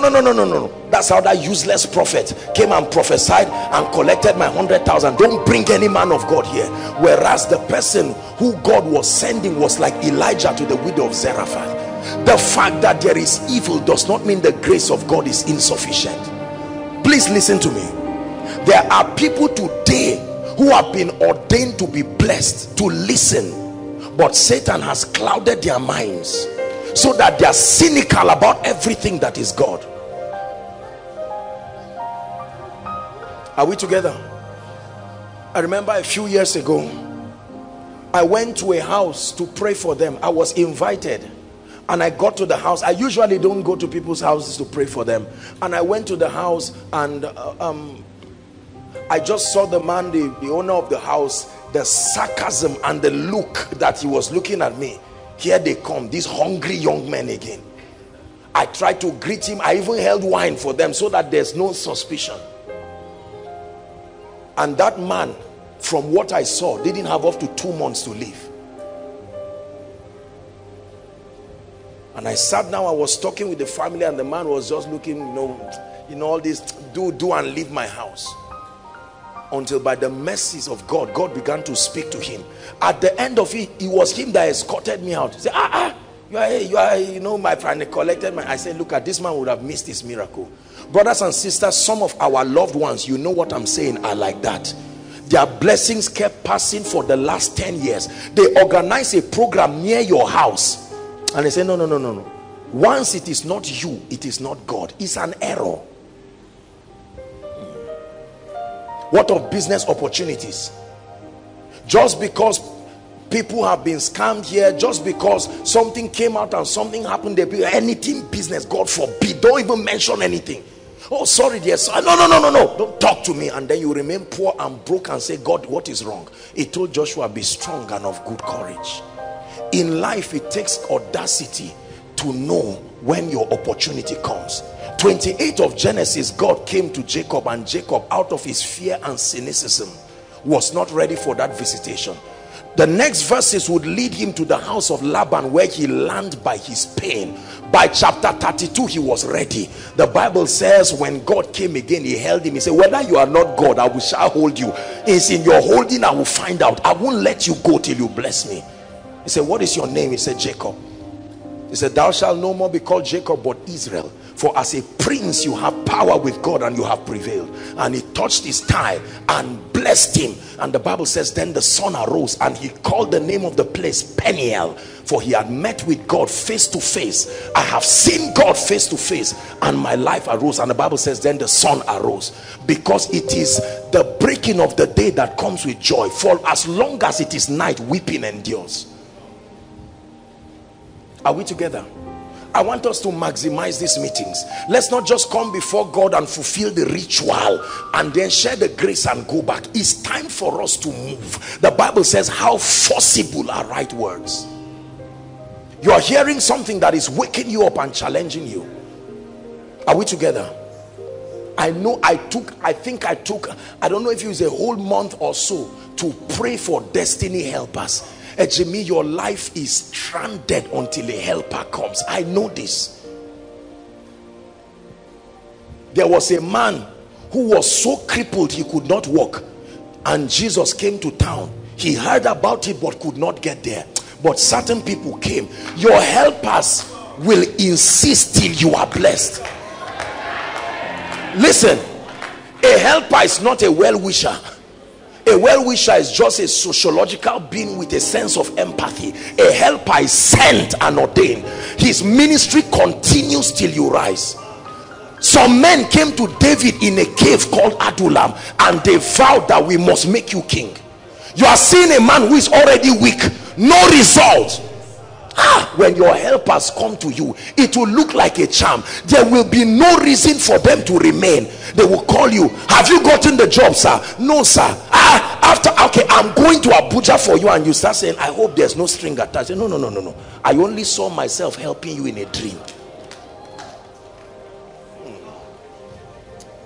Are we together? Every destiny helper has those in need. Please hear me. Graduates, hear me. Every space for a job has hundreds of thousands of others connected. But when God decides to help you, he said, Jacob have I loved. Jacob have I loved. Hallelujah. Jacob have I loved. God changes the rules as if it's unfair to you. Haba. There is such a dimension. The helper of Israel. When you labor and labor and labor and labor, you'll be lying to say you are giving God glory. There are many testimonies that are just a product of carnality. The way you suffered for that miracle is why you cannot give it when God places a demand. Greed has an explanation. When you acquire by labor and suffering and hardship, you can't give. But if it's freely you received, if freely you will give. Are we together? Your destiny is one helper away. By the privilege of God's grace, I've been privileged to be a destiny helper to many people. And overnight they got jobs without interview, just because I happen to know someone in a position of influence. And I say, sir, please, there is someone, can you help me? I say, Apostle, if it's you, that's it. The same way someone too has spoken is the help of God. We rise by his help. Your business will open up by his help. Everything you have is needed on earth, but it takes God to connect you to a man who is unashamed about his need for your grace. It is the help of God that brought us here, brothers and sisters. The help of God. There are pastors that need the help of God. You can blow balloon and put it around. You can do everything and find out that the people come and say, it's cold, don't we take tea in this church, and be sarcastic towards you. Yet somebody called by God to help you will stand in the rain and say, I'm sent and I'm not going anywhere. When last did you receive help in your life? When last did you receive help? Please hear what I'm telling you. Do you know, if you do things alone and by yourself, you are not blessed, even if you succeed in doing it? Help. Help. That God arises for a man and say, young men, established within 10 years, but I have chosen promise that in 1 month I will walk a walk in your life that if it were told you, you will not believe.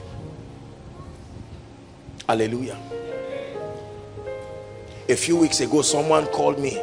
He's planning on getting married, and he went and collected the list just 2 or 3 weeks ago, and the list was quite voluminous and it challenged him, and he called me that he's trying to seek advice whether it's the will of God or not. I told him, I said, no, that is a foolish concern. Are you seeing? You labored with a lady to go and meet her parents just because of the enormity of the list. You are now seeking whether it's the will of God, going behind. What is there to ask whether it's the will of God or not? Listen, I know that it looks like it's just a joke, but it's a serious issue. How many people have gotten high blood pressure because there is no help? No help. Ask the medical doctors, they will tell you. You buy a car alone. You look for food alone. You walk alone. You seek counsel by yourself. You advise yourself. No helper. You see people moving like Cain all around. Nobody to help. Nobody to advise you. Their pastor, Pastor Bolaji. Do you know sometimes Pastor Bolaji would call me and say, man of God, how is everything happening? I hope here in the north there's nothing, you know, this and that, you're fine, everything. And I say, oh pastor, you're a busy man, why do you have to do this? And he said, we need to encourage ourselves. And I say, my God, help, help, help. Are you ready for God to really help you? Our message is by the grace of God. Are being spread on eagle's wings is by the Spirit, but is through the help of men. 70% of the invitations where I go to, somebody stands maybe in a church council to say, bring this man of God. I know.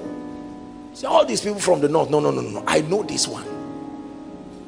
Who knows you enough to speak for you at the gates? Because there are times you are not permitted to enter the chambers where your value is needed.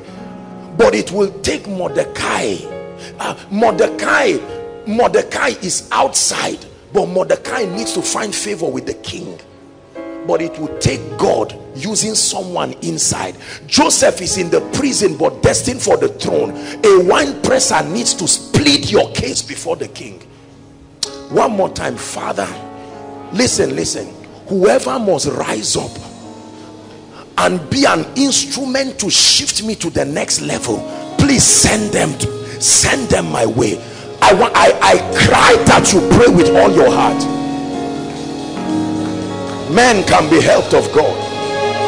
My help cometh from the Lord.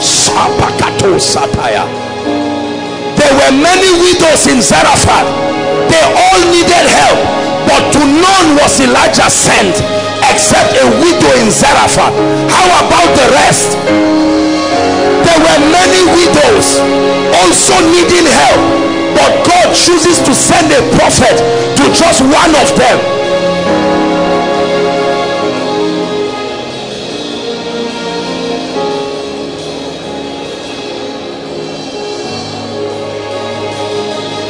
Hallelujah. The last prayer point, and then we'll pray here. The Bible says, according as his divine power, please listen, hath given unto us all things that pertain unto life and godliness. To life, I will never be the man of God who will teach you to live a defeated life at the expense of your spiritual growth. No. There are matters that pertain to life. There are matters that pertain to godliness. His divine power covers them all. So I can excel in the matters that pertain unto godliness and still excel in the matters that pertain unto life. I should not serve God and tell my children to go and beg a neighbor for food. He says, since I was young, now I am old, I have not seen the righteous forsaken, nor his seed beg for bread. You know, many believers in their carnality and the depravity of wisdom, they think that when you begin to focus about the matters of life, it's a sign that you are becoming less spiritual. I can tell you from experience that the pain that comes from the issues of life can make you ungodly. Are we together? The ladies that go into prostitution, do they go into prostitution with poor men?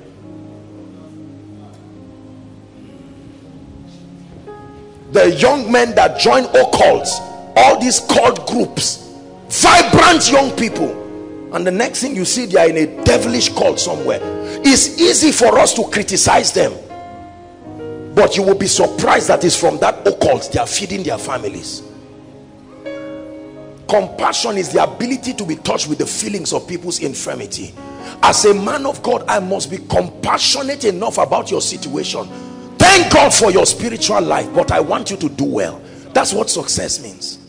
Are we together? I have food in my house right now, but do you have food? Only a wicked man of God will enjoy and rise at the expense of the rising of others. A true shepherd lays down his life, doesn't climb on the sheep. Some of you sow into my life. I must teach you how others will also sow into your life. It can't be all about me. You are bringing seeds, you are blessing me, and I'm seeing the benefit of it to my spiritual life. But how about you? I came with a passion tonight. If one person rises in a ministry alone, is that a blessing? No. He called many sons to glory, not a few. There are many of you with business ideas. There are many of you with ministries. There are many of you desperately waiting for a job. And men are beginning to say, where is your God? You are no longer young. You have been praying and fasting and doing all of this. If you cannot bring fruits that befit your walk with God, we will stop you from coming for koinonia, or we will stop you from doing this. And God wants to arise and prove himself mighty. Why won't you pray well when you eat well? Why won't you pray well when the receipt of your children's school fees is being paid for? I have the privilege by the mercies of God to support many families here, and sometimes my eyes are full of tears after a powerful meeting, and I see someone standing and say, sir, my children, once upon a time, 2 dear ladies here for 5 years, Ejimi, just to buy jam form. Beautiful, wonderful, godly ladies. And that's exactly what Satan wants. After the prayer, after falling under the anointing, you get up and your needs remain, and you sit in the night and say, look, can't I do something? The rod of the wicked shall not rest upon the lot of the righteous, lest they dip their hands in iniquity. Many of us have dipped our hands in iniquity simply because of the hunger that is in your belly. Was it not hunger that took Israel to Egypt? Talk to me. Was it prosperity that took them there? No. There was hunger in the land, and Israel had to go to Egypt to look for food. They went to Egypt and stayed until they became slaves. When they began to say it's time for our exodus, Pharaoh looked at them and said, you are beginning to find some level of convenience. Don't give them straw. It's because you are giving them straw that they have the time to even call upon the name of the Lord. Leave them to find straw by themselves. And they say, Moses, don't go to Pharaoh again. Every time you want to rise, it's like a thermometer. The devil tries to make sure that there is a harsh climate, economically and otherwise. I stand to tell you, you can be of influence, you can be prosperous, and you can be spiritual. Jesus grew in wisdom, in stature, in favor with God and with men. The Lamb's wife is a balanced woman. He said, come and I will show you the Lamb's wife. He said, and he showed me a city that was equal in length, equal in breadth, equal in depth. Any doctrine that does not preach that balance is not presenting the Lamb's wife. You are showing something else. The Lamb's wife is a balanced city. The church of God must arise and help believers to do well in life. This, you see a lot of people, prayer warriors, turn trouser, turn destiny. You just see them move around. You now go to say, I want to marry you, and the girl's father says, if I ever see you near the corridor of my house, he said, but I praise. I say, so what? We keep mocking the name of the Lord. There are many people. Do you know that the times that I've had counseling people, a major reason why people backslide and leave God is that they get to a level in life now where the matters of life stand glaring before them, and they are surprised that as spiritual as they are. Now the church started as a prayer meeting and you were doing well, healing the sick. Now suddenly you have gotten to a size where you need rent, and you just realize that per use is 100,000. Your prayer life just starts going down slowly. All of a sudden you find out that your wife is pregnant, and they say, just bring something just to test and make sure she's fine. Say, I don't have anything. Say, well,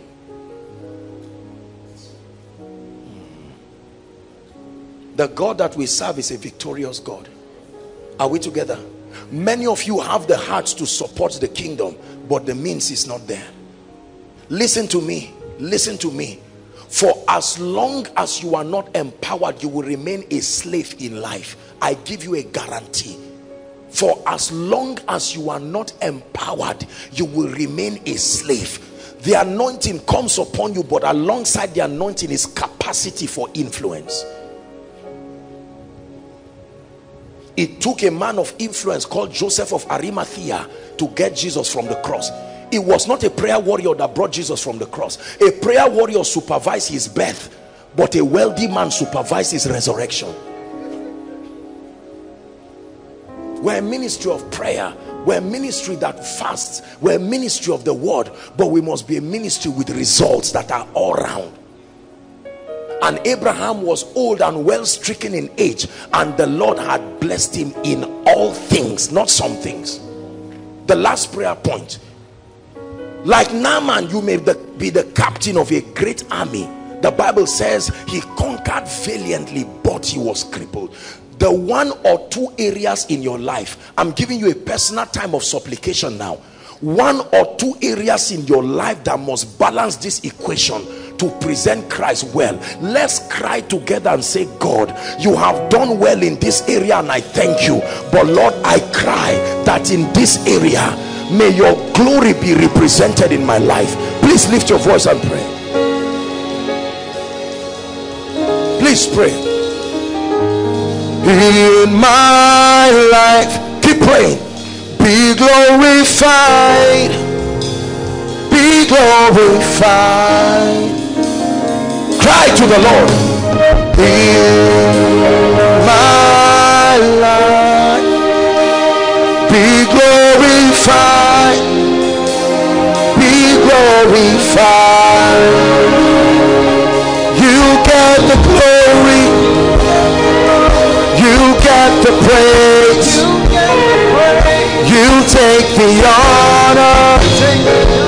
I just want to say thank you, Lord. You get the glory, you get the praise, you take the honor.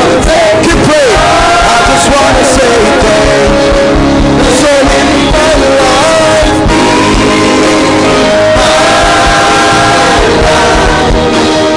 be glorified, be glorified. It's in my life, glorified, be glorified. Stretch your hands over the prayer requests and let's begin to pray. This is a representation of our pain. It's a representation of our needs. Just cry to the Lord.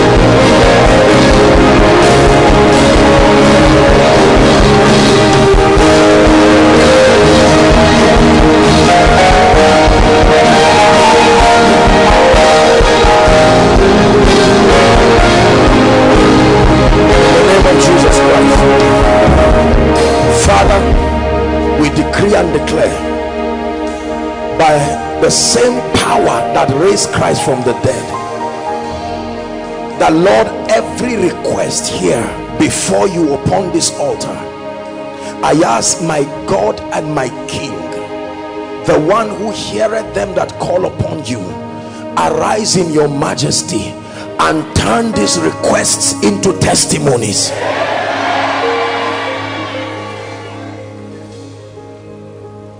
It is unto you that answers prayer that we have come. And Lord, in the name that is above all names, we provoke your integrity over these issues. Lord, there are issues here that only God can solve. Some of the issues represented here are life and death issues. We will search for you and we will find you. We will find you with all our hearts. We will lift our hands to you in worship, and we will worship with all my heart. Lord, I will search for you and I will find you. I will find you with all my heart, and I will lift my voice to you in worship. I will worship with all my heart. You are God from beginning to the end. There's no place for argument. You are God all by yourself. You are God from beginning to the end. There's no place for argument. You are God all by yourself. I speak over this request in the name of the Lord God of heaven, like he has done it before. May every request here before God be turned now into supernatural testimonies.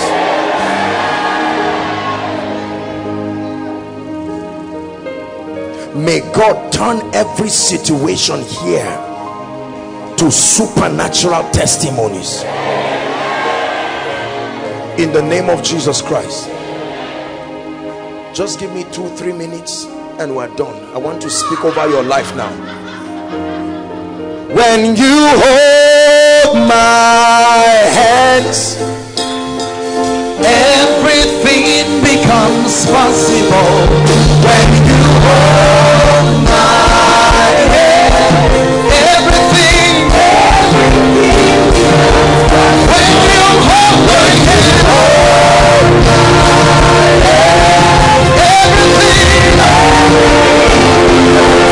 When you hold my hand, everything becomes possible. One more time. When you hold my hand, everything becomes possible. When you hold my hand, everything becomes in the name that is above all names. I decree and declare over your life, let a new dimension of testimonies come upon you in like a mighty rushing wind in the name of Jesus Christ. I decree and declare everything that represents shame and reproach in your life, I cry to the God of heaven to roll it away like smoke before the wind in the name of Jesus Christ. I pray for every man of God represented here, fresh fire upon your altar, fresh fire upon your altar in the name of Jesus Christ.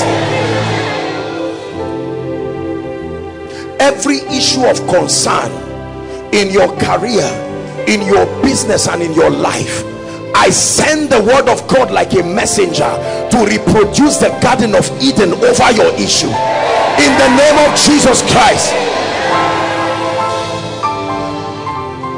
When a man's ways pleases the Lord, he maketh even his enemy to be at peace with him.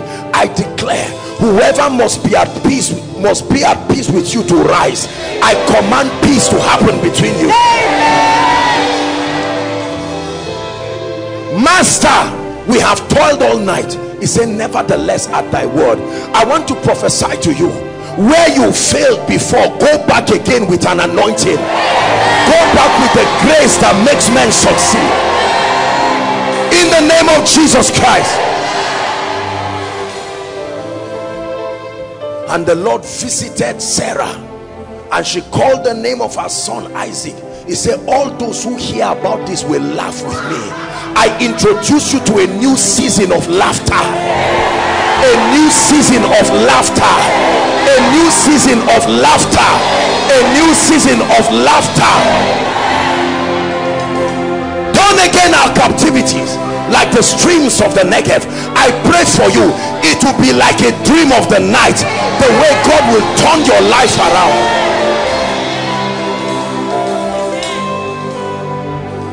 Anyone here under the plague of death, any family represented here that the devil has vowed that they will not see the end of the year together in joy, I decree, oh death, where is thy sting? And oh grave, where is thy victory? I command death to pass from over you in the name of Jesus.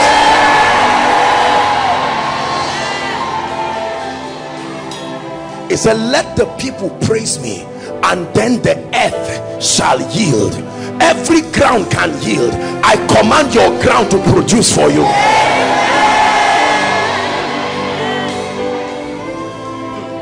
Daniel chapter 2, and when you read from verse 28 downwards, it said, but there is a God that revealeth secrets. I pray for you, the secret, the mystery that you need to hold on to in this season, that will shift you to a new level, the kingdom truth, the revelation of the Spirit, because the light shines in darkness and the darkness comprehended it not. The truth you need to lay your hands upon, may my God open your eyes to see it.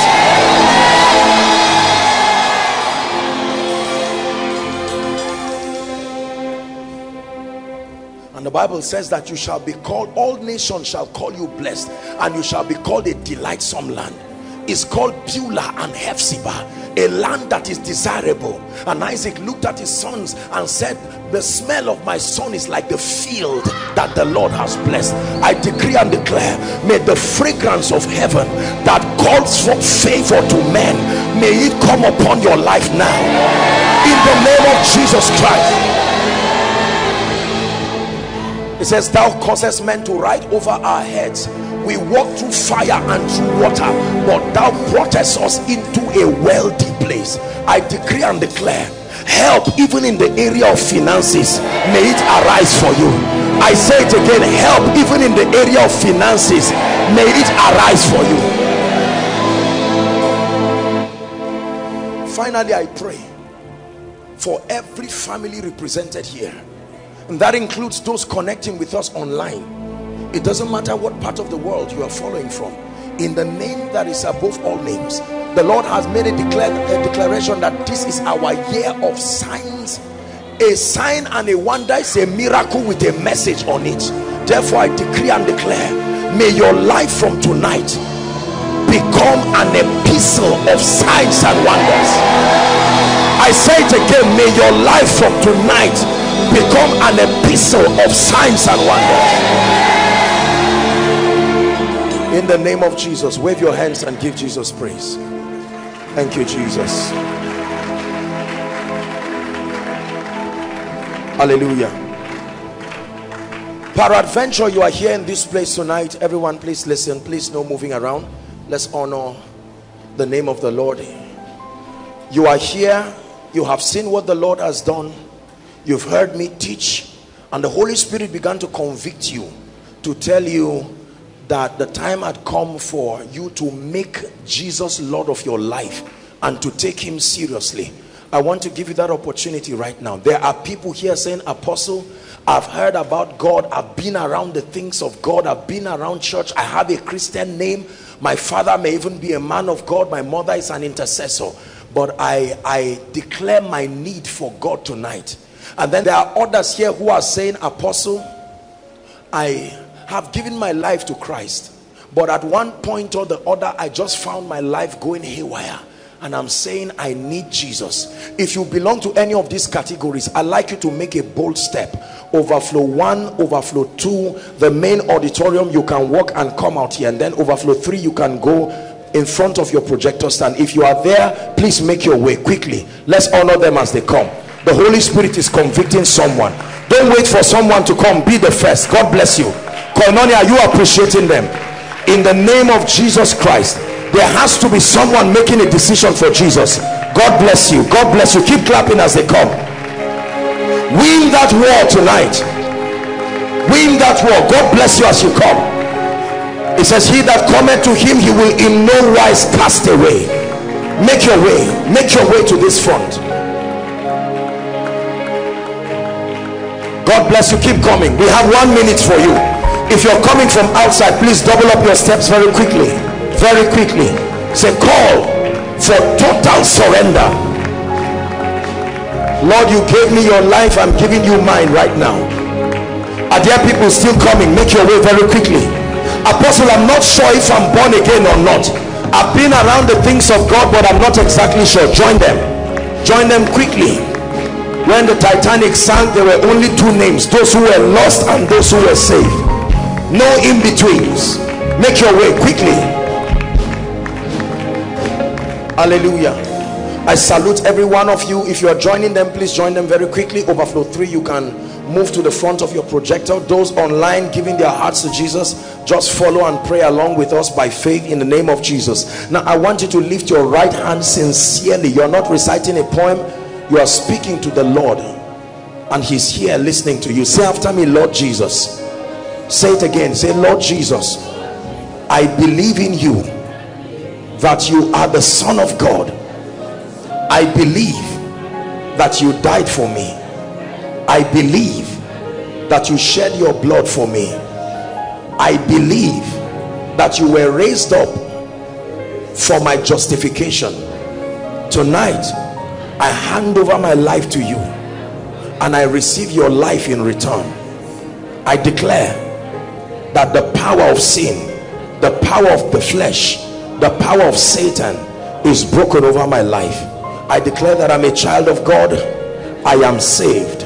The grace to walk in victory, to walk in liberty is mine now, in Jesus' name.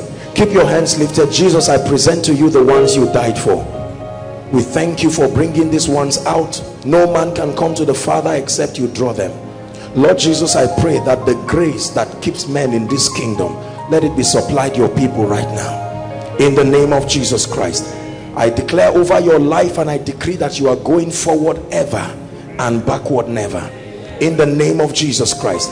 Every challenge you came here with, as a result of this new life, let new victories come for you, in Jesus' name I pray. A big congratulations to you. Thank you so much. Now I want you to follow someone waving his hands. There's a gentleman waving his hands there. Can I see who is waving his hands now? Please, very quickly, I'd like you to follow him. All of you in concert, just follow the gentleman. There'll be a group of people to just meet with you very quickly and very briefly. Let's honor them. Hallelujah. Hello. Scriptures exhort us from the book of Proverbs. It says, my son, attend to my sayings, incline thy ears to my words. Let them not depart from thy eyes, and keep them in the midst of thee. As you have listened to this message, we believe that you are going to reap the blessings thereof if you attend to these words as well. That you will keep these words in the midst of your heart. That no matter the circumstance, your eyes are going to be fixed on these words. And as you have been blessed, we will tell you to share this message. Be an evangelist by sharing to others to be blessed. And then subscribe to this channel for us, because we have loads of videos, we have loads of content that is going to make you blessed, that is going to set you on course, that is going to set you ablaze. And don't forget to like for us. Thank you.